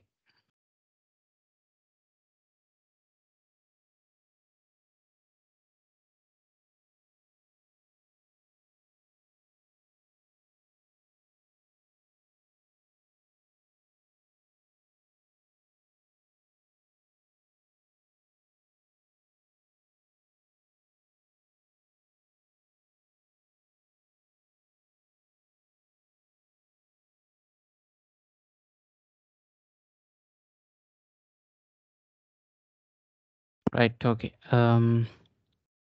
පේනව නේද මගේ ස්ක්‍රීන් එක කට්ටිය? මගේ ස්ක්‍රීන් එක පේනවද? ඔව් සර් පේනවා. පේනවනේ. රයිට් හරි. හරි. දැන් මං යන්නේ ඔයගලන්ට පොඩි ට්‍රික්ස් ටිකක් කියලා දෙන්න. රයිට්. දැන් ලයිටින් වල මං අපි අද කතා කරේ ඔමිනි ලයිට් එක ක්‍රියේට් කරන විදියයි ස්ටුඩියෝ ලයිටින් සෙටප් එකයි. දැන් ආයෙත් මම මෙටීරියල්ස් වලට එනවා. මෙටීරියල් වල අපි කතා කරේ නැහැ රිෆ්ලෙක්ෂන්ස්. මේ රිෆ්ලෙක්ෂන්ස් එක්ක ගොඩක් ලොකු දෙයක් කරන්න පුළුවන්. ඒ කියන්නේ මේ සාමාන්‍යයෙන් ගොඩක් කට්ටිය කියන මේ ස්කෑන් ලයින් රෙන්ඩරින් සිස්ටම් එකේ එච්චර රියලිස්ටික් දේවල් කරන්න බෑ. හරි බේසික් දේවල් කරන්න පුළුවන්. ටක් ගාලා අඳුර ගන්න පුළුවන් මේක මේ 3D කියලා. ඊට වඩා ඇඩ්වාන්ස් ඔය වීරේ වගේව තමයි පාවිච්චි කරන්න ඕනේ රියලිස්ටික් දේවල් හදන්න කියලා කියනවා. නමුත් මේ ස්කෑන් ලයින් රෙන්ඩරින් සිස්ටම් එකනොත් තරමක් දුරට රියලිස්ටික් ඉමේජස් හදන්න පුළුවන් අපිට. හරිද? එතකොට මොකද දැන් ප්‍රොඩක්ට් ඩිසයිනින් වගේ එකකදී අපිට සමහර වෙලාවල් තියෙනවා එච්චර ලොකු කම්ප්ලෙක්ස් නැහැ ගොඩක් වෙලාවට. රයිට්? ඒ කියන්නේ බිස්කට් පැකට් එකක් වුණත් ටක් ගාලා බොක්ස් එකක් අරගෙන අපිට මොඩල් කරගෙන යන්න පුළුවන්. චැලෙන්ජ් එක තියෙන්නේ රෙන්ඩරින් වලදී. හරි? රෙන්ඩරින් වලදී තමයි චැලෙන්ජ් එක තියෙන්නේ. ඒක අර රියලිස්ටික් වෙන්න ඕනේ. දැන් ඔයගොල්ලෝ ඇඩ්වර්ටයිස්මන්ට්ස් වල එහෙම දැකලා ඇති. එක එක බිස්කට්ස් තියෙනවා, බිස්කට් පැකට්ස් තියෙනවා. රයිට්? ඊට පස්සේ එක එක ඔය මේ ප්‍රොඩක්ට් පැක්ස් තියෙනවා. එක එක ඇනිමේෂන් එක ඇවිදිනවා වගේ කැරකෙනවා. ඒවා හරි මේ බිලිවබල් ඒ ඇඩ්වර්ටයිස්මන්ට්ස් වල. නේ? බලද්දි හරි බිලිවබල් ඒවා මේ අර 3D වුණාට හරි රියලිස්ටික් ගතියක් තියෙනවා. රයිට්? දැන් අර චොක්ලට් මාරි ඇඩ් එක එහෙම ඔයගොල්ලෝ බලලා ඇති නේද? බලමු මේකේ තියෙනවද දන්නේ.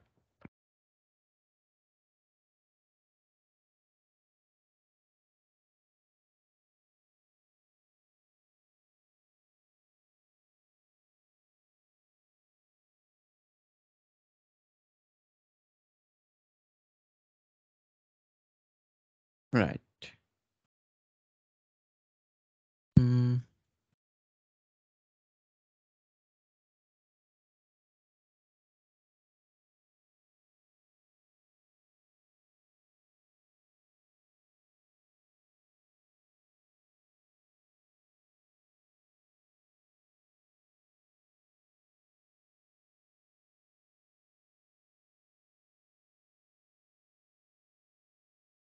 රයිට්.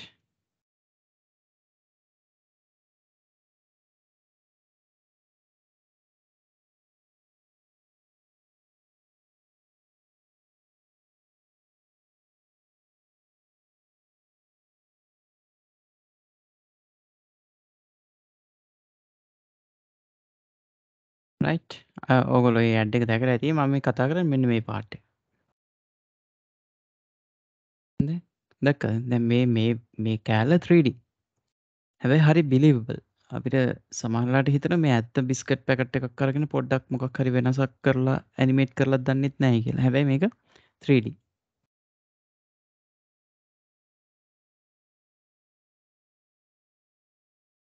රයිට්? ඊපස්සේ මේක නම් ලොකු CG පාර්ට් එකක් තියෙනවා. දැන් මේ ඔක්කොම 3D. රයිට්? මේක ග්‍රීන් ස්ක්‍රීන් කරලා තියෙන්නේ. අනිත් ඔක්කොම 3D. ඒතර මේ කැරක්ටර් එක ඇත්ත අනිත් ඔක්කොම ග්‍රීන් ස්ක්‍රීන්.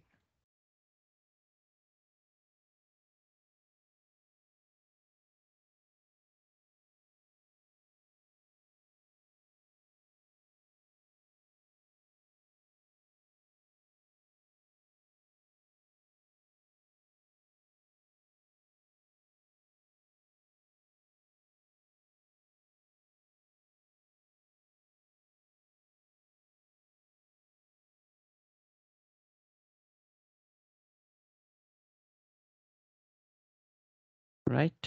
දැන් ඒ ඇඩ් එකෙත් ලොකු CG පාර්ට් එකක් තියෙනවා. හැබැයි දැන් මේ මෙතනින් පස්සේ දැක්කද? මේ බිස්කට් පැකට් එක කැරකිලා එන ටික. මේ ඔක්කොම 3D. රයිට්? එතකොට පැකේජ් ඩිසයිනින් පාර්ට් එකේදී මෙන්න මේක අපි අනිවාර්යෙන්ම ඉගෙන ගන්න ඕනේ. කොහොමද මෙච්චර මේ රියලිස්ටික් ඉමේජ් එකක් අපි ක්‍රියේට් කරන්නේ. හරි. එතකොට මේකේ බලන්න හොඳට මේක රිෆ්ලෙක්ෂන්ස් තියෙනවා. මේක අර පැකට් එක පොඩි වෙලා වගේ ගතියක් තියෙනවා. නේ? ඒ කියන්නේ ඒකේ අර රෆ්නස් එක නැත්තම් අපි කතා කරපු බම්ප් එකෙන් තමයි මේක හදලා තියෙන්නේ. රයිට්? ඊට පස්සේ ටෙක්ස්චර් එක, ලයිටින්, රයිට්? ලයිටින් කන්ඩිෂන් එක. ඒ ඔක්කොමත් එක්ක තමයි මේක රියලිස්ටික් වෙන්න පටන් ගන්නේ. රයිට්? අපි ඒවා මේ පස්සේ බලමු කොහොමද මෙච්චර මේ වගේ පැකට් එකක් ඩිසයින් කරන්න කියලා. දැනට ඔයගොල්ලෝ try කරන්න අඳුරගන්න මේකේ මේ රිෆ්ලෙක්ටිවිටි එක, බම්ප් එක, ලයිටින් ඒ වගේ දේවල්. රයිට්? හරි. එතකොට මේ අපිට පුළුවන් ඒ තරම්ම රියලිස්ටික් එකක් ප්‍රොඩියුස් කරන්න ස්කෑන්ලයින් රෙන්ඩරින් සිස්ටම් එකේ. රයිට්? අපි පස්සේ බලමු ආනල්ඩ් වගේ ඇඩ්වාන්ස් දේවල් වලින් කොහොමද ඒ වගේ එකක් කරන්න කියලා. හැබැයි ඊට කලින් බේසික් එකකුත් ඉගෙන ගන්න ඕනේ ස්කෑන්ලයින් වගේ. හරි. ඒක තමයි අද අපි කරන්නේ. එතකොට මම මෙතනදී අර කලින් පොඩ්ඩක් කරපුවා රිවයිස් කරොත් ස්ටුඩියෝ ලයිටින් සිස්ටම් එකක් මේකේ ක්‍රියේට් කරලා තියෙනවා. ටෙක්ස්චර්ස් දෙකක් දාලා තියෙනවා. එකක් ඇවිල්ලා වුඩන් ටෙක්ස්චර් එක. අනිත් එක නිකන් කලර් එක. අලු පාට කලර් එකක් දාලා තියෙනවා මේ කීබෝඩ් එකට. එතන මේ වුඩන් ටෙක්ස්චර් එකේ ග්ලොසිනස් එකක් තියෙනවා. නේද? ග්ලොසිනස් එකක් තිබිලා ලයිට් එකක් තියෙනවා නම් අනිවාර්යයෙන්ම මේකේ රිෆ්ලෙක්ෂන්ස් තියෙන්න ඕනි. රිෆ්ලෙක්ටිවිටි එකක් තියෙනවා. අපි මේකේ රිෆ්ලෙක්ටිවිටි එක චුට්ටක් වැඩි කරමු. ග්ලොසිනස් එක මම චුට්ටක් වැඩි කරා. හරි. දැන් ඔය වගේ දිලිසෙනවා නම් අනිවාර්යෙන් හොඳ රිෆ්ලෙක්ෂන් එකක් තියෙන්න ඕනේ. කොහොමද අපි රිෆ්ලෙක්ෂන්ස් දෙන්නේ? රිෆ්ලෙක්ෂන්ස් දෙන්නේ ඒ අදාළ මෙටීරියල් එක සිලෙක්ට් කරලා බම්ප් එකක් එහෙම ඇඩ් කරලා රිෆ්ලෙක්ෂන් කියලා කොටසක් තියෙනවා. හරිද? නම් දෙකක් තියෙනවා. එකක් රිෆ්ලෙක්ෂන් අනිත් එක රිෆ්‍රැක්ෂන්. පරාවර්තනය වර්ධනය. රයිට්? ඔයගොල්ලෝ වෙනස දන්නවා ඇති. මොකද්ද? මෙහෙම සර්ෆේස් එකක වැදිලා බවුන්ස් වෙනවා නම් අපි ඒකට කියනවා රිෆ්ලෙක්ෂන්ස්. නේ? ඒ වගේම ලයිට් වේව් එක වැදිලා මෙහෙම හැරිලා ගමන් කරනවා නම් අපි ඒකට කියනවා රිෆ්‍රැක්ෂන්. වර්ධනයක් තියෙනවා. රිෆ්‍රැක්ෂන්ස්. රයිට්? පරාවර්තනය වර්ධනය. එතකොට අපි දන්නවනේ glasses, water, air මේ වගේ දේවල් වලින් ලයිට් වේව් එක හැරිලා ගමන් කරනවා. හැබැයි දෘඩ වස්තු rigid bodies නේ metal, wooden, right? මොනවාද plastic ඔය වගේ දේවල් වල වැදිලා බවුන්ස් වෙනවා. එතකොට දැන් මෙතනදී අපි wall එකක් නිසා අපි දෙන්න ඕනේ රිෆ්ලෙක්ෂන් එකක්. රිෆ්‍රැක්ෂන් නෙමෙයි. මෙතනදී අර ඩ්‍රැග් කරන් ඇවිල්ලා දාන්නේ නැහැ. ඩ්‍රැග් කරන් ඇවිල්ලා දාන්නේ බම්ප් එක හදන්න විතරයි. රිෆ්ලෙක්ෂන්ස් වලට අපිට තියෙනවා මෙටීරියල්ස්. හරිද? දැන් ඔයා ඉන්නේ ස්ටෑන්ඩඩ් රෙන්ඩරින් සිස්ටම් එකක නේ. ඒ කියන්නේ ස්කෑන්ලයින් රෙන්ඩරින් සිස්ටම් එකේ නම් ඔයාට තියෙනවා මෙහෙම එද්දි ජෙනරල් මෙටීරියල්ස් යටතේ මැප් එකක්. ඒකට අපි කියන්නේ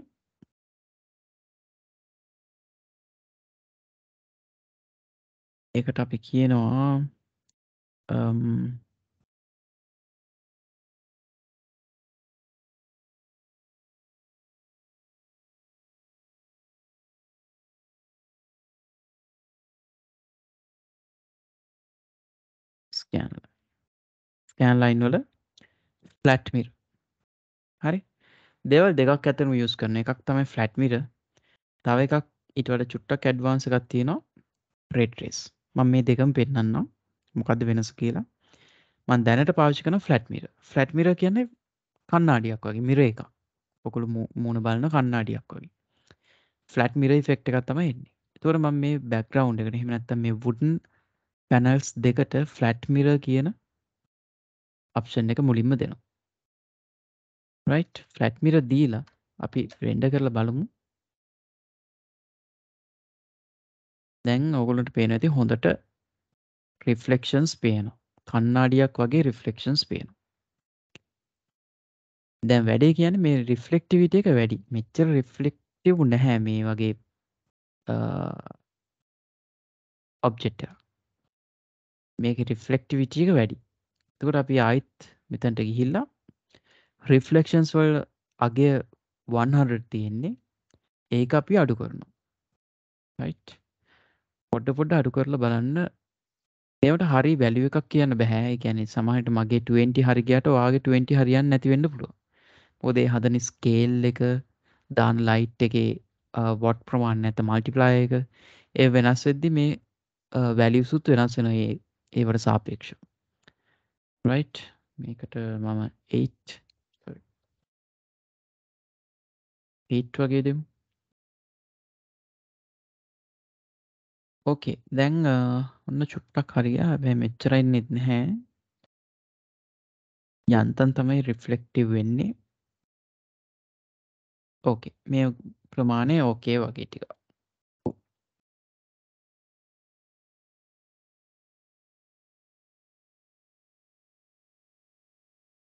රයිට්. පේනවද දැන්? චූටි රිෆ්ලෙක්ෂන් එකක් තියෙනවා ඔන්න. රයිට්. පොඩි රිෆ්ලෙක්ෂන් එකක් තියෙනවා. හරි. අපි ටීපොට් එක කොහොම තියෙද්දි මම මෙයාගේ කොපි එකක් ගන්නවා.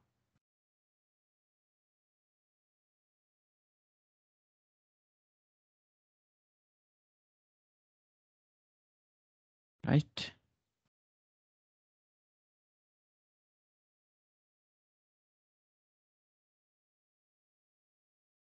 මේ පිටිපස්සේ තියෙන ටීපොට් එකට තමයි දැන් මේ ටෙක්ස්චර් එක දාන්න යන්නේ. හරි.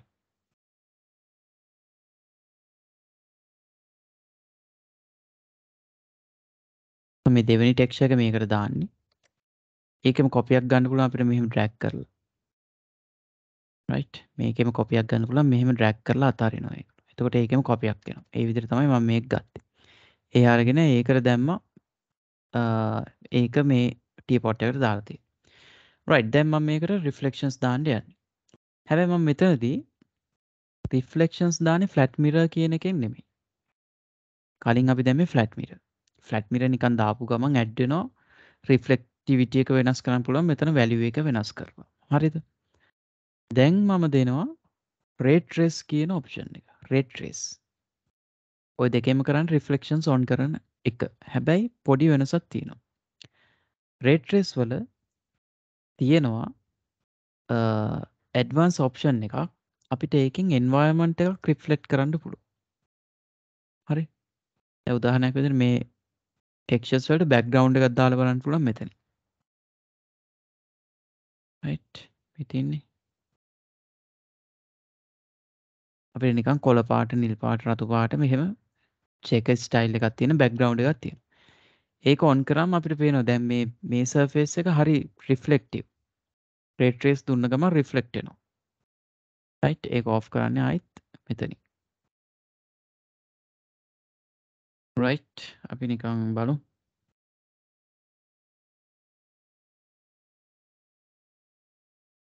දැක්කද? දැන් අරකේ රිෆ්ලෙක්ෂන්ස් ඔන් වෙලා තියෙන්නේ.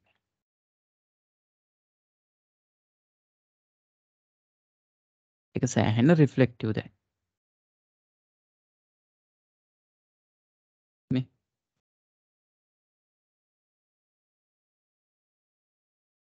පේනව නේද ඔයගොල්ලන්ට?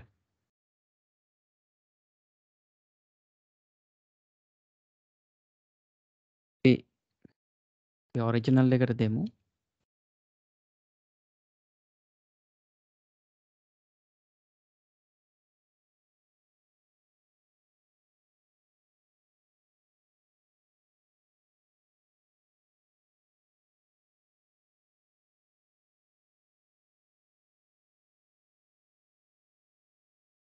right? Reflective there. දැන් අපිට ඕන නම් මෙහෙම දෙයක් කරන්න පුළුවන්.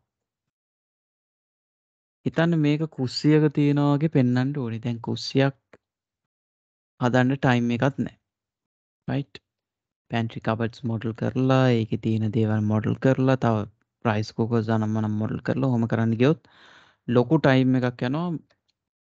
පේන්නෙත් නැහැ. ඒවා මේ රිෆ්ලෙක්ෂන්ස් වල විතරයි පේන්නේ. මෙන්න මේ වගේ ඉමේජ් එක තමයි අපිට අවශ්‍ය වෙන්නේ. හැබැයි මේක කුස්සියක නම් තියෙන අර pantry cupboards අනම්මනම් පේන්න දෙපේ. එතකොට සාමාන්‍යයෙන් අපි කරන්නේ නැහැ පේන්නේ නැති කොටස් මොඩල් කරන එක. උදාහරණයක් විදිහට මේ ඉමේජ් එකේ මේ කොටස නම් ඕනේ අපිට අපේ ප්‍රොඩක්ෂන් එකට ක්ලයන්ට් කියනවා නම් නැත්නම් ඩිරෙක්ටර් කියනවා නම් මේක මේ කුස්සියක තියෙනා වගේ පේන්න ඕනේ කියලා අපි ඒ කුස්සිය පිටිපස්සේ මොඩල් කරන්නේ නැහැ. මේකට රිෆ්ලෙක්ෂන්ස් අරගන්න. මොකද ඒකට ලොකු ටයිම් එකක් යනවා. සමහරවිට දවස් ගාණක් යන්න පුළුවන්. ටෙක්ස්චර්ස් ක්වොලිටි එක වැඩි නම් මේක රෙන්ඩර් වෙන්න යන ටයිම් එක සෑහෙන්න වැඩි වෙන්න පුළුවන්. දැන්ටමත් තරමක් වෙලාවක් යනවා. right? එතකොට අර 2K වගේ ටෙක්ස්චර්ස් දාගෙන ලොකු සීන් එකක් අපි ක්‍රියේට් කරොත් සාමාන්‍ය විනාඩි 5ක් 10ක් යන්න පුළුවන් මේ ඉමේජ් එක රෙන්ඩර් වෙන්න.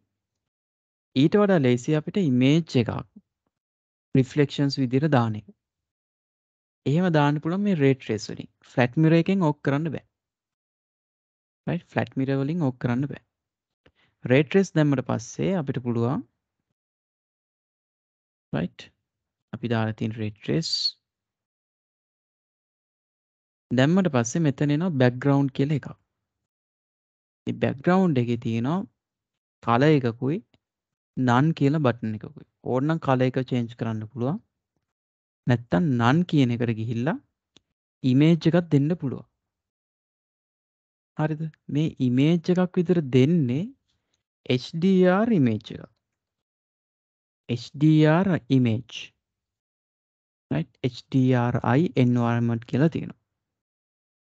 එතකොට මේ HDR environments තියෙන ඕගොල්ලෝගේ library එකේ. right? ඔයගොල්ලෝ C එකේ program files, Autodesk, 3D Max, maps මේකනේ library එක. මේකේ තියෙනවා HDRI කියලා folder එක. HDRI lights කියලා තියෙනවා. ඒක නෙමෙයි. HDRI කියලා folder එකක් තියෙනවා. HDRI කියන්නේ ඔයගොල්ලෝ දන්නව නේද HDRI කියන්නේ? මේ photography කරනවා නම් Photoshop කරනවා නම් දන්නවා. High dynamic range images. High dynamic range images. මං simply මේක explain කරන්නම් time එක නැති නිසා. සාමාන්‍යයෙන් අපි දන්නවා photograph එකක් ගත්තොත් අපි හිතමු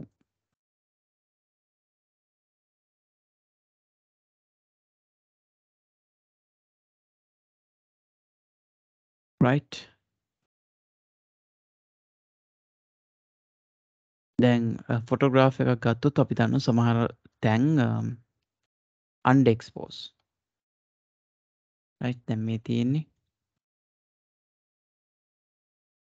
underexpose. මේකට අපි කියනවා overexposed. එළිය වැඩි. මේ දෙකේ තියෙනවා advantages disadvantages කීපයක්. මේ දෙකේ. මේ middle එක නෙමෙයි මම මේ කියන්නේ. මේ දෙක. underexpose අඳුරු වැඩි, overexpose එළිය වැඩි. දැන් මේ overexpose image එකේ sky details පේන්නේ නැහැ. මෙතන තියෙන clouds පේන්නේ නැහැ. හරිද? එතකොට මේ rally වල details පේන්නේ නැහැ. right? හැබැයි හොඳට බලන්න මේ කණු වල අස්සේ තියෙන details පේනවා දැන් අපිට. කණු වල අස්සේ තියෙන details පේනවා. right? මේ details වැහිලා තියෙන්නේ දැන් පේන්නේ නැහැ overexpose වෙලා. underexpose එකේ මේ details පේන්නේ නැහැ. හැබැයි sky details උයි water surface එකේ details හොඳට පේනවා. පැහැදිලිද මම මේ කියන දේ? කට්ටිය අහන්නේ ඉන්නේ. නින්ද ගිහිල්ලා. right? ආගෙන ඉන්නේ. හරි. overexpose image එකක් තියෙනවා underexpose image එකක් තියෙනවා. underexpose image එකේ details පේනවා sky එකේ water surface එකේ. හැබැයි overexpose image එකේ sky details නැහැ water surface එකේ detail නැහැ but මේ කණු ඇතුලේ තියෙන details පේනවා. right ඔයගොල්ලන්ට පේනවද දන්නේ නැහැ මට ඉතා හොඳින් පේනවා මේ ඇතුලේ තියෙන කණු වල details උත් පේනවා. ඊට අමතරව තියෙනවා mid level එක. හරි මේ දෙකේ අතර තියෙන mid level එක. අපි HDR කියන්නේ guys මේ තුනේම එකතුව. හරි මේ තුනම merge කරලා දැන් Photoshop වලින් වගේ merge කරන්න පුළුවන් අපිට. HDR හදන්න පුළුවන්. තුනම merge කරාම sky detail උත් පේන mid level එකේ detail උත් පේන overexpose එකේ detail උත් පේන underexpose detail උත් පේන එක image එකක් හැදෙනවා. ඒවට තමයි HDR images කියන්නේ. HDR image බලමු නිකන් search කරලා ඉතින් මේ පාවිච්චි කරන VFX කරන්න. right. දැන් මේ තියෙන HDR images පේනවා. නේ මෙතන overexpose වෙච්ච තැනකුත් නැහැ underexpose තැනකුත් නැහැ. අහසත් පේනවා shadows පේනවා. හොඳට පේනවා. මේ HDR image එක. ඒතර මේ create කරලා තියෙන මෙන්න මේ images වලින්. right මේ තියෙන HDR image එක. මේක overexpose detail උත් පේනවා. underexposed detail උත් පේනවා. right අර photography කරන එක්කෙනා හිටියා නම් තවත් මේක හොඳට explain කරගන්න තිබ්බා අපිට. එයාත් එක්ක කතා කරන්න එයා කියයි. හේතුව තමයි මේකේ ෆොටෝග්‍රැෆි වැඩක් මේ ඇත්තට HDR කියන්නේ. හරි අපි කැමරාවේ settings වලින් exposure level එක අඩු කරලා photos ගන්නවා. exposure level එක වැඩි කරලා photos ගන්නවා. mid level එකේ photo එක උත් ගන්නවා. ඒකට අඩුම තරමේ තුනක් තියෙන්න ඕනේ. එකක් normal අපි හිතමු 0 කියලා. exposure level එක 0 normal. ඊට පස්සේ exposure level එක -1 දානවා. underexpose වෙනවා. ඊට පස්සේ exposure level එක +1 දානවා. ඒකට පොඩ්ඩක් overexpose වෙනවා. සමහර ඉන්න ෆොටෝස් පහක් ගන්නවා. right 0 -2 -5 ඊට පස්සේ +2 +5 ප්ලස් පැත්තට දෙකයි මයිනස් පැත්තට දෙකයි normal එකයි පහක් ගන්නවා. ඒකට වඩාත් හොඳ HDR image එකක් හැදෙනවා අපිට. මේවා තමයි ළමයි අපි use කරන්නේ reflections වලට. හරි 3D වලටයි VFX දැන් ඔය Transformers වගේ ෆිල්ම් එකක් බැලුවොත් එයාගේ මේ මොනවාද reflections තියෙන්නේ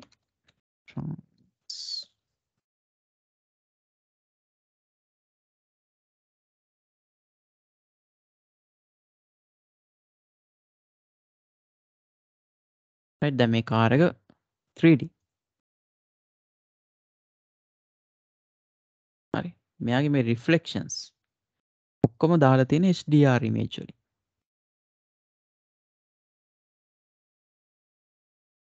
දන්නවනේ Transformers බලලා තිනේ. එතකොට මේකේ ඇත්ත footage උත් තියෙනවා 3D footages උත් තියෙනවා. සමහරලාට මේ කාර් ඇත්ත. මිනිස්සු ඉන්නවා මෙතන. හැබැයි robots ලා 3D. හැබැයි මාර believable. එක් කරන්නේ මෙන්න මේ වෙලාවේදී HDR image එකක් හදා ගන්නවා. හදාගෙන HDR image එක use කරන robot ගෑඟට reflections විදියට. right ඒකයි මෙච්චර believable වෙන්නේ. light condition reflections ඔක්කොම match. right මම හිතනවා ඔයගොල්ලන්ට පැහැදිලි ඇති මම මේ කියන දේ.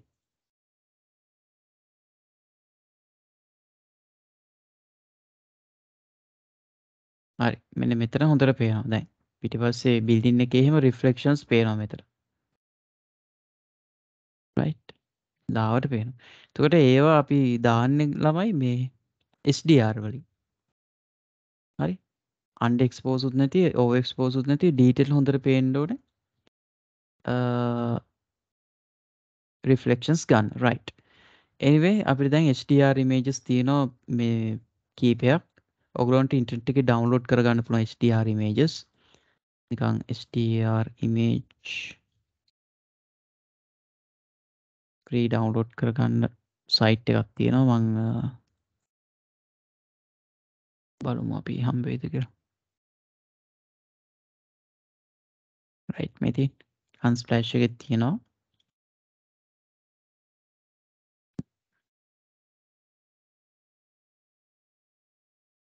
HDR එන්නේ JPG format එකේ නෙමෙයි. HDR වලට වෙනම formats තියෙනවා.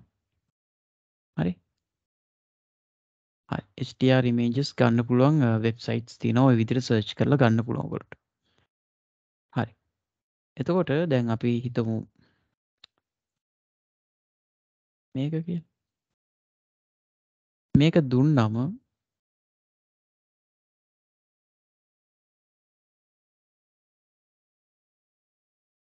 ඔන්න දැන් අර reflections වලින් පෙන්නනවා background එක. දැන් අපි මේක model කරලා නැහැ. හිතන්නේ මේ level එකට පෙන්වන්න ඕන නම් අපිට model කරන්නත් උනොත් ලොකු time එකක් යනවානේ. walls හදලා roof එක හදලා textures දාලා එළියත් පේනවා මේකේ. grasses එහෙම තියෙනවා මේකේ. right ඔයගොල්ලන්ට පේනවද දන්නේ නැහැ. right මෙන්න මේ reflections හදන්න අනවශ්‍ය කොටසක් අපිට model කරන්න වෙනවා. ඒකට ලොකු ටයිම් එකක් යනවා. දවස් දෙකක් තුනක් යන්න පුළුවන්. දැන් අපි කරේ එක ඉමේජ් එකක් දාන එක විතරයි. ඒ දාලා අපිට පුළුවන්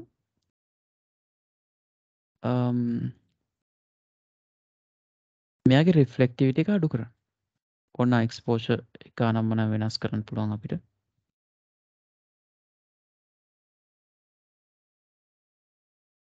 right exposure level එක rotate කරන්න පුළුවන් මේක. height එක අඩු වැඩි කරන්න පුළුවන්.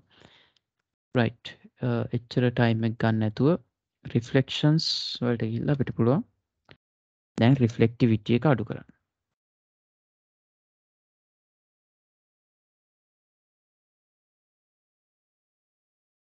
right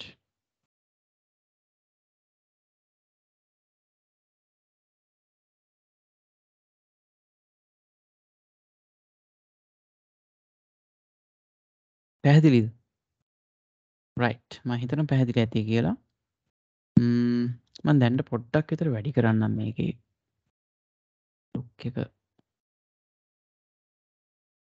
හරි.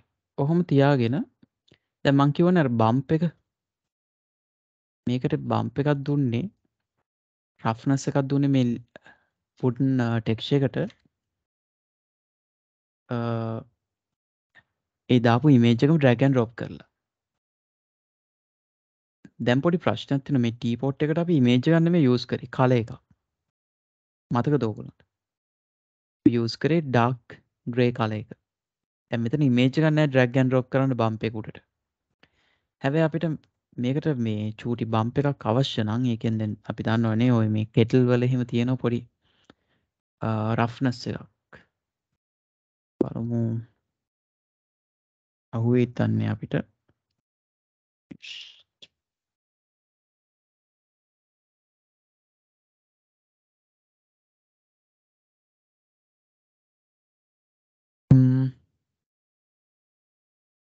right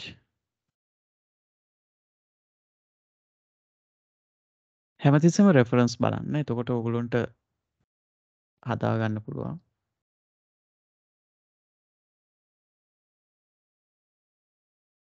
right නිකන් මෙන්න මේ වගේ පොඩි ඔයගොල්ලන්ට පේනවද නැහැ චූටි චූටි පොඩි රෆ් ගතියක් තියෙනවා ඇතුළෙත් තියෙනවා මේකේ. හොඳට පේන ටෙක්ස්චර් එකක් බැලුවේ. right මේක පේනවද දන්නේ නැහැ ඔයගොල්ලෝ.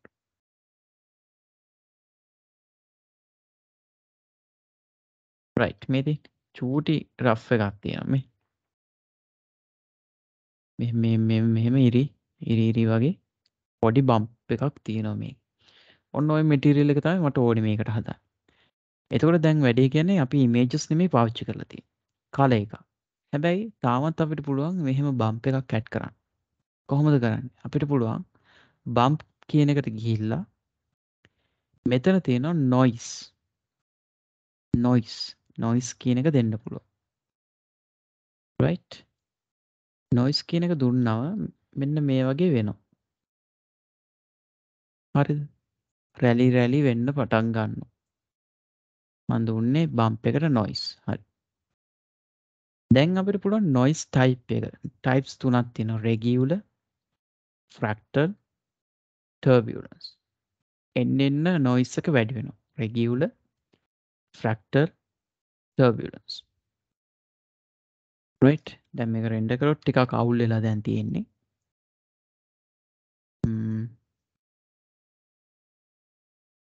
ඔන්න ඔය වගේ වෙන්නේ. හරි ලොකු wave එකක් තියෙනවා. මෙහෙම දීලා අපිට පුළුවන් noise size එක අඩු කරන්න. දැන් 635ක් කියලා තියෙන noise size එක.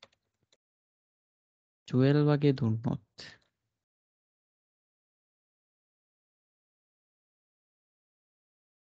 right?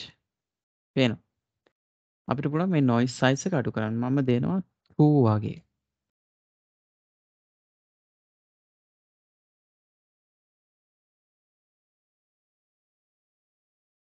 ඒත් වැඩි.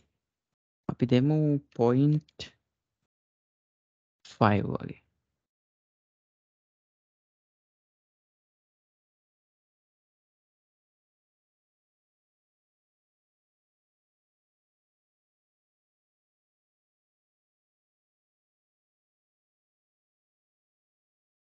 right. 0.5 දැන් styling එක පැත්තකට ඕන නම් වැඩි කරලා බලන්න පුළුවන් අපිට. මෙහෙම ඉරිරි එන්න ඕන හින්දා.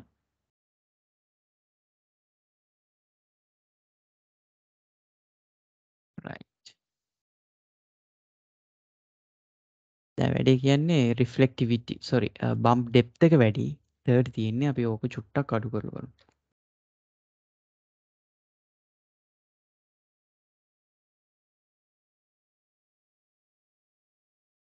bump depth එක මම මේ අඩු කරන්නේ දැන්. ඕකේ ගොඩක් දුරට ඕකේ වගේ.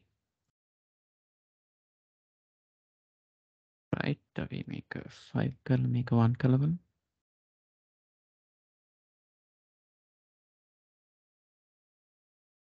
මම මේ හරි බේසික් දෙයක් කරන්නේ. ස්කෑන් ලයින් කියන්නේ ගොඩක් බේසික් දේවල් වලට පාවිච්චි කරන එක. දැන් අපිට මැටීරියල් එකේ කලර් එක ගැන පොඩ්ඩක් ප්‍රශ්නයක් තියෙනවා කියනවා. අපිට පුළුවන් සාමයාව ඩාර්ක් කරන්න.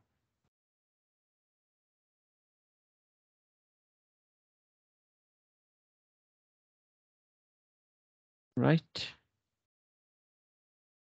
හරි. රිෆ්ලෙක්ටිවිටි එක ඕනනම් තව අඩු කරන්න පුළුවන්.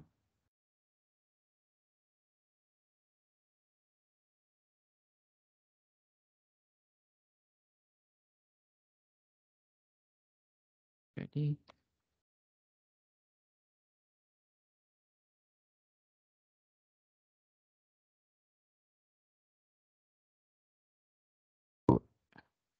පම්ප් එක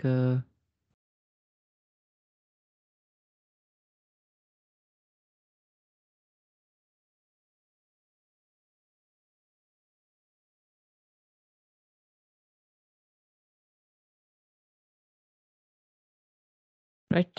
ඔයගොල්ලන්ට මම හිතනවා තේරුණා ඇති කියලා. මේ අපි පාවිච්චි කරේ ray trace sorry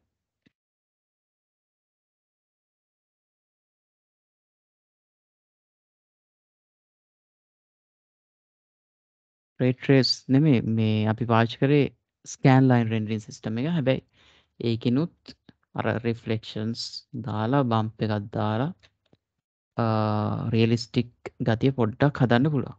හැබැයි ඔයගොල්ලන්ට තේරෙයි ආනල්ඩ් කරද්දි මේක මීට වඩා රියලිස්ටික්. right ෆොටෝ එකක් ගාන්ට අපිට ෆොටෝ රියලිස්ටික් ලෙවල් එකට මේක හදාගන්න පුළුවන්.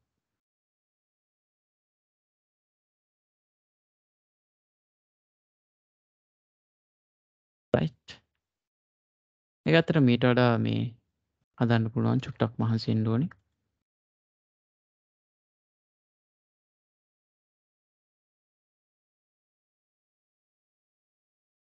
මම wooden objects වලට දුන්නේ ෆ්ලැට් මිරර් කියන එක.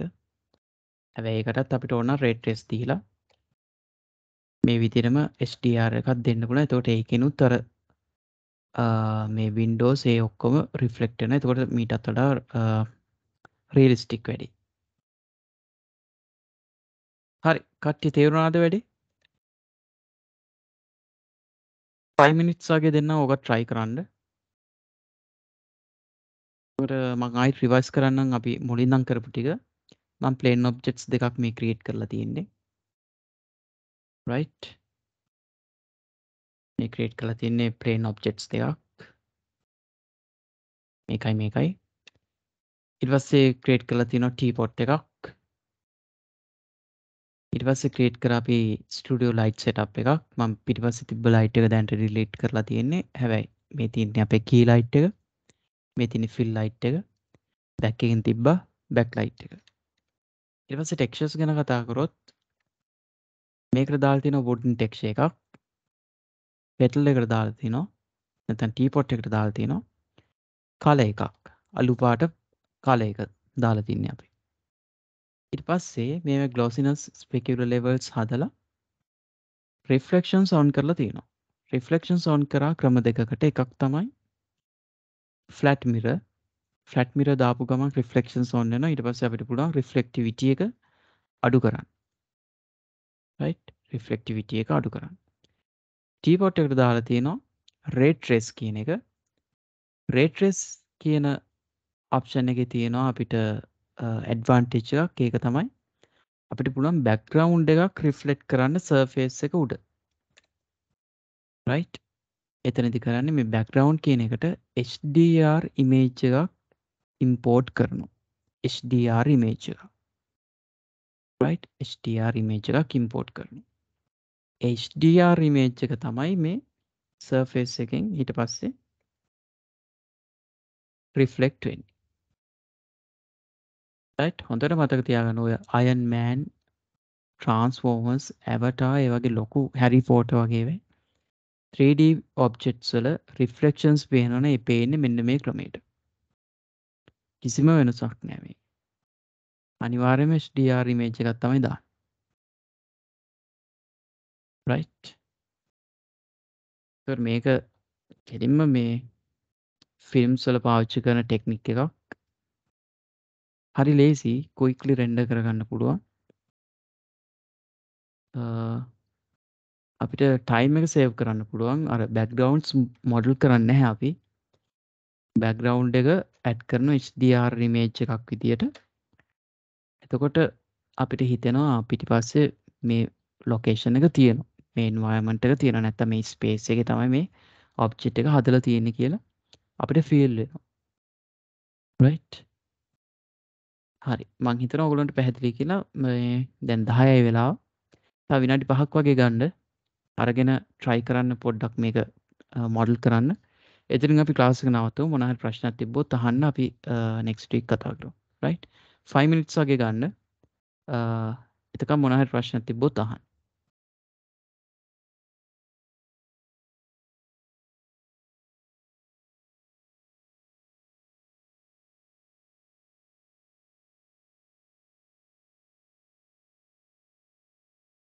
එතකොට next week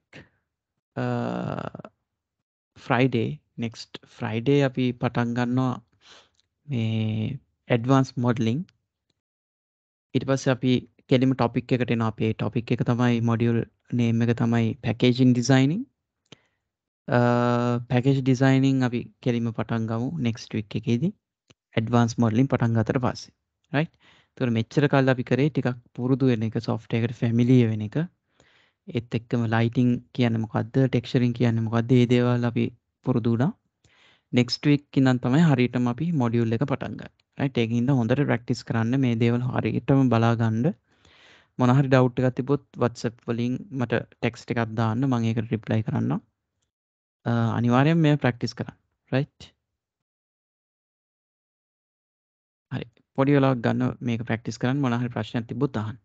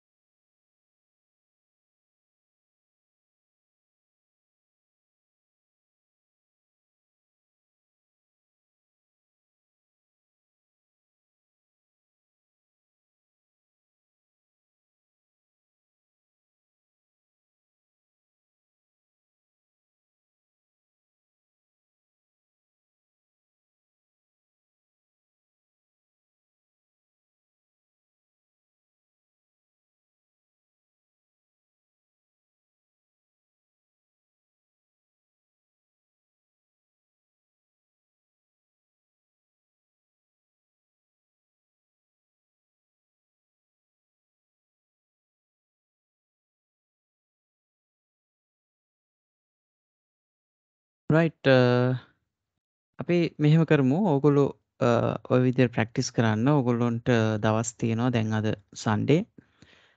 ෆ්‍රයිඩේ තමයි අපි ආයෙත් හම්බෙන්නේ. මං අදටත් මුකුත් හෝම්වර්ක්ස් දෙන්නේ නැහැ. ඔය ටික ප්‍රැක්ටිස් කරන්න. ප්‍රැක්ටිස් කරලා මොනවා හරි ප්‍රශ්නයක් આવොත් WhatsApp වලින් මට ටෙක්ස්ට් එකක් දාන්න අර මං කලින් කිව්වා වගේ. ඒ වගේම නෙක්ස්ට් වීක් එකේදී අපි ඇඩ්වාන්ස් මොඩලින් පටන් ගන්නවා. එතකොට අර නෙවිගේෂන් මොනවාද මේ ඔබ්ජෙක්ට්ස් මූව් කරන්නේ කොහොමද ඒවා හොඳට පුරුදු වෙලා තියෙන්න ඕනේ. රයිට්? එතනින් එහාට අපි පොඩ ඇඩ්වාන්ස් කරන එක කරන්නේ කෝස් එක. ඒක නිසා අනිවාර්යයෙන්ම ෆැමිලියර් වෙන්න software එකට. softwares දාලා නැත්නම් අනිවාර්යයෙන්ම දාගන්න. ඒ වගේම මේ පොඩි දේවල් ප්‍රැක්ටිස් කරන්න. ඕගොල්ලෝ දැනටමත් තේරෙනවා ඇති මේ මම මේ බේසික් කිව්වට ඕගොල්ලොන්ට ටිකක් අමාරු ඇති මේ ටික. රයිට්? හැබැයි මේ බේසික් ඉතින් මීට වඩා ගොඩාක් දේවල් තියෙනවා අපිට කරන්න. රයිට්? ඒ වගේම හරි ඉන්ට්‍රස්ටිං. රයිට්? අර මම කලින් මුලින්ම කිව්වා වගේ අපි මොඩියුල් එක පැකේජ් ඩිසයිනින් වුණාට මේ දේවල් හරියට ඉගෙන ගත්තොත් ඕගොල්ලන්ට කැරක්ටර් එකක් ඇනිමේට් කරගන්නත් පුළුවන්. ටොයි ස්ටෝරි, මිනියොන් වගේ ෆිල්ම්ස් බලලා ඇති ඕගොල්ලෝ. ඒ වගේ ඇනිමේෂන් එකක් හදන්න හරි ලේසි. මේ ටික හරියට ඉගෙන ගත්තොත්. ඒක නිසා මොකද ඒ ඔක්කොම කවර් වෙනවා මෙතනදී. හරි කැරක්ටර් එකක් ඇනිමේට් නොකරුවත් අපි පැකේජ් එකක් ඇනිමේට් කරනවා. ඒ විදිහම තමයි අරවත් ඇනිමේට් කරන්නේ. හරි මම එතනදී කියලා දෙන්න මොනවද තියෙන මේ ඔපචුනිටිස් වෙනස්කම් මොනවද කැරක්ටර් එකක් ඇනිමේට් කරද්දී ඒ වගේ දේවල්. ඒක නිසා හරි ඉන්ට්‍රස්ටිං. හරියට software එක use කරන්න පුරුදු වෙන්න, familiar වෙන්න. ඒ වගේම next week වෙද්දී මේ ඔක්කොම ආයෙත් කරලා තියාගන්න. right? පළවෙනි දවසේ ඉඳන් කරපු දේවල් හැම එකක්ම අඩුම තරමේ දෙපාරක්වත් හදන්න. එතකොට ඕගොල්ලන්ට හොඳට පුළුවන් වෙනවා මේ ටික. Okay guys, එහෙනම් අපි next day එකේදී Friday අපි හම්බෙමු 8 o'clock. Thank you very much participate කරාට. Good night. Thank you, sir. Good night, sir. Thank you.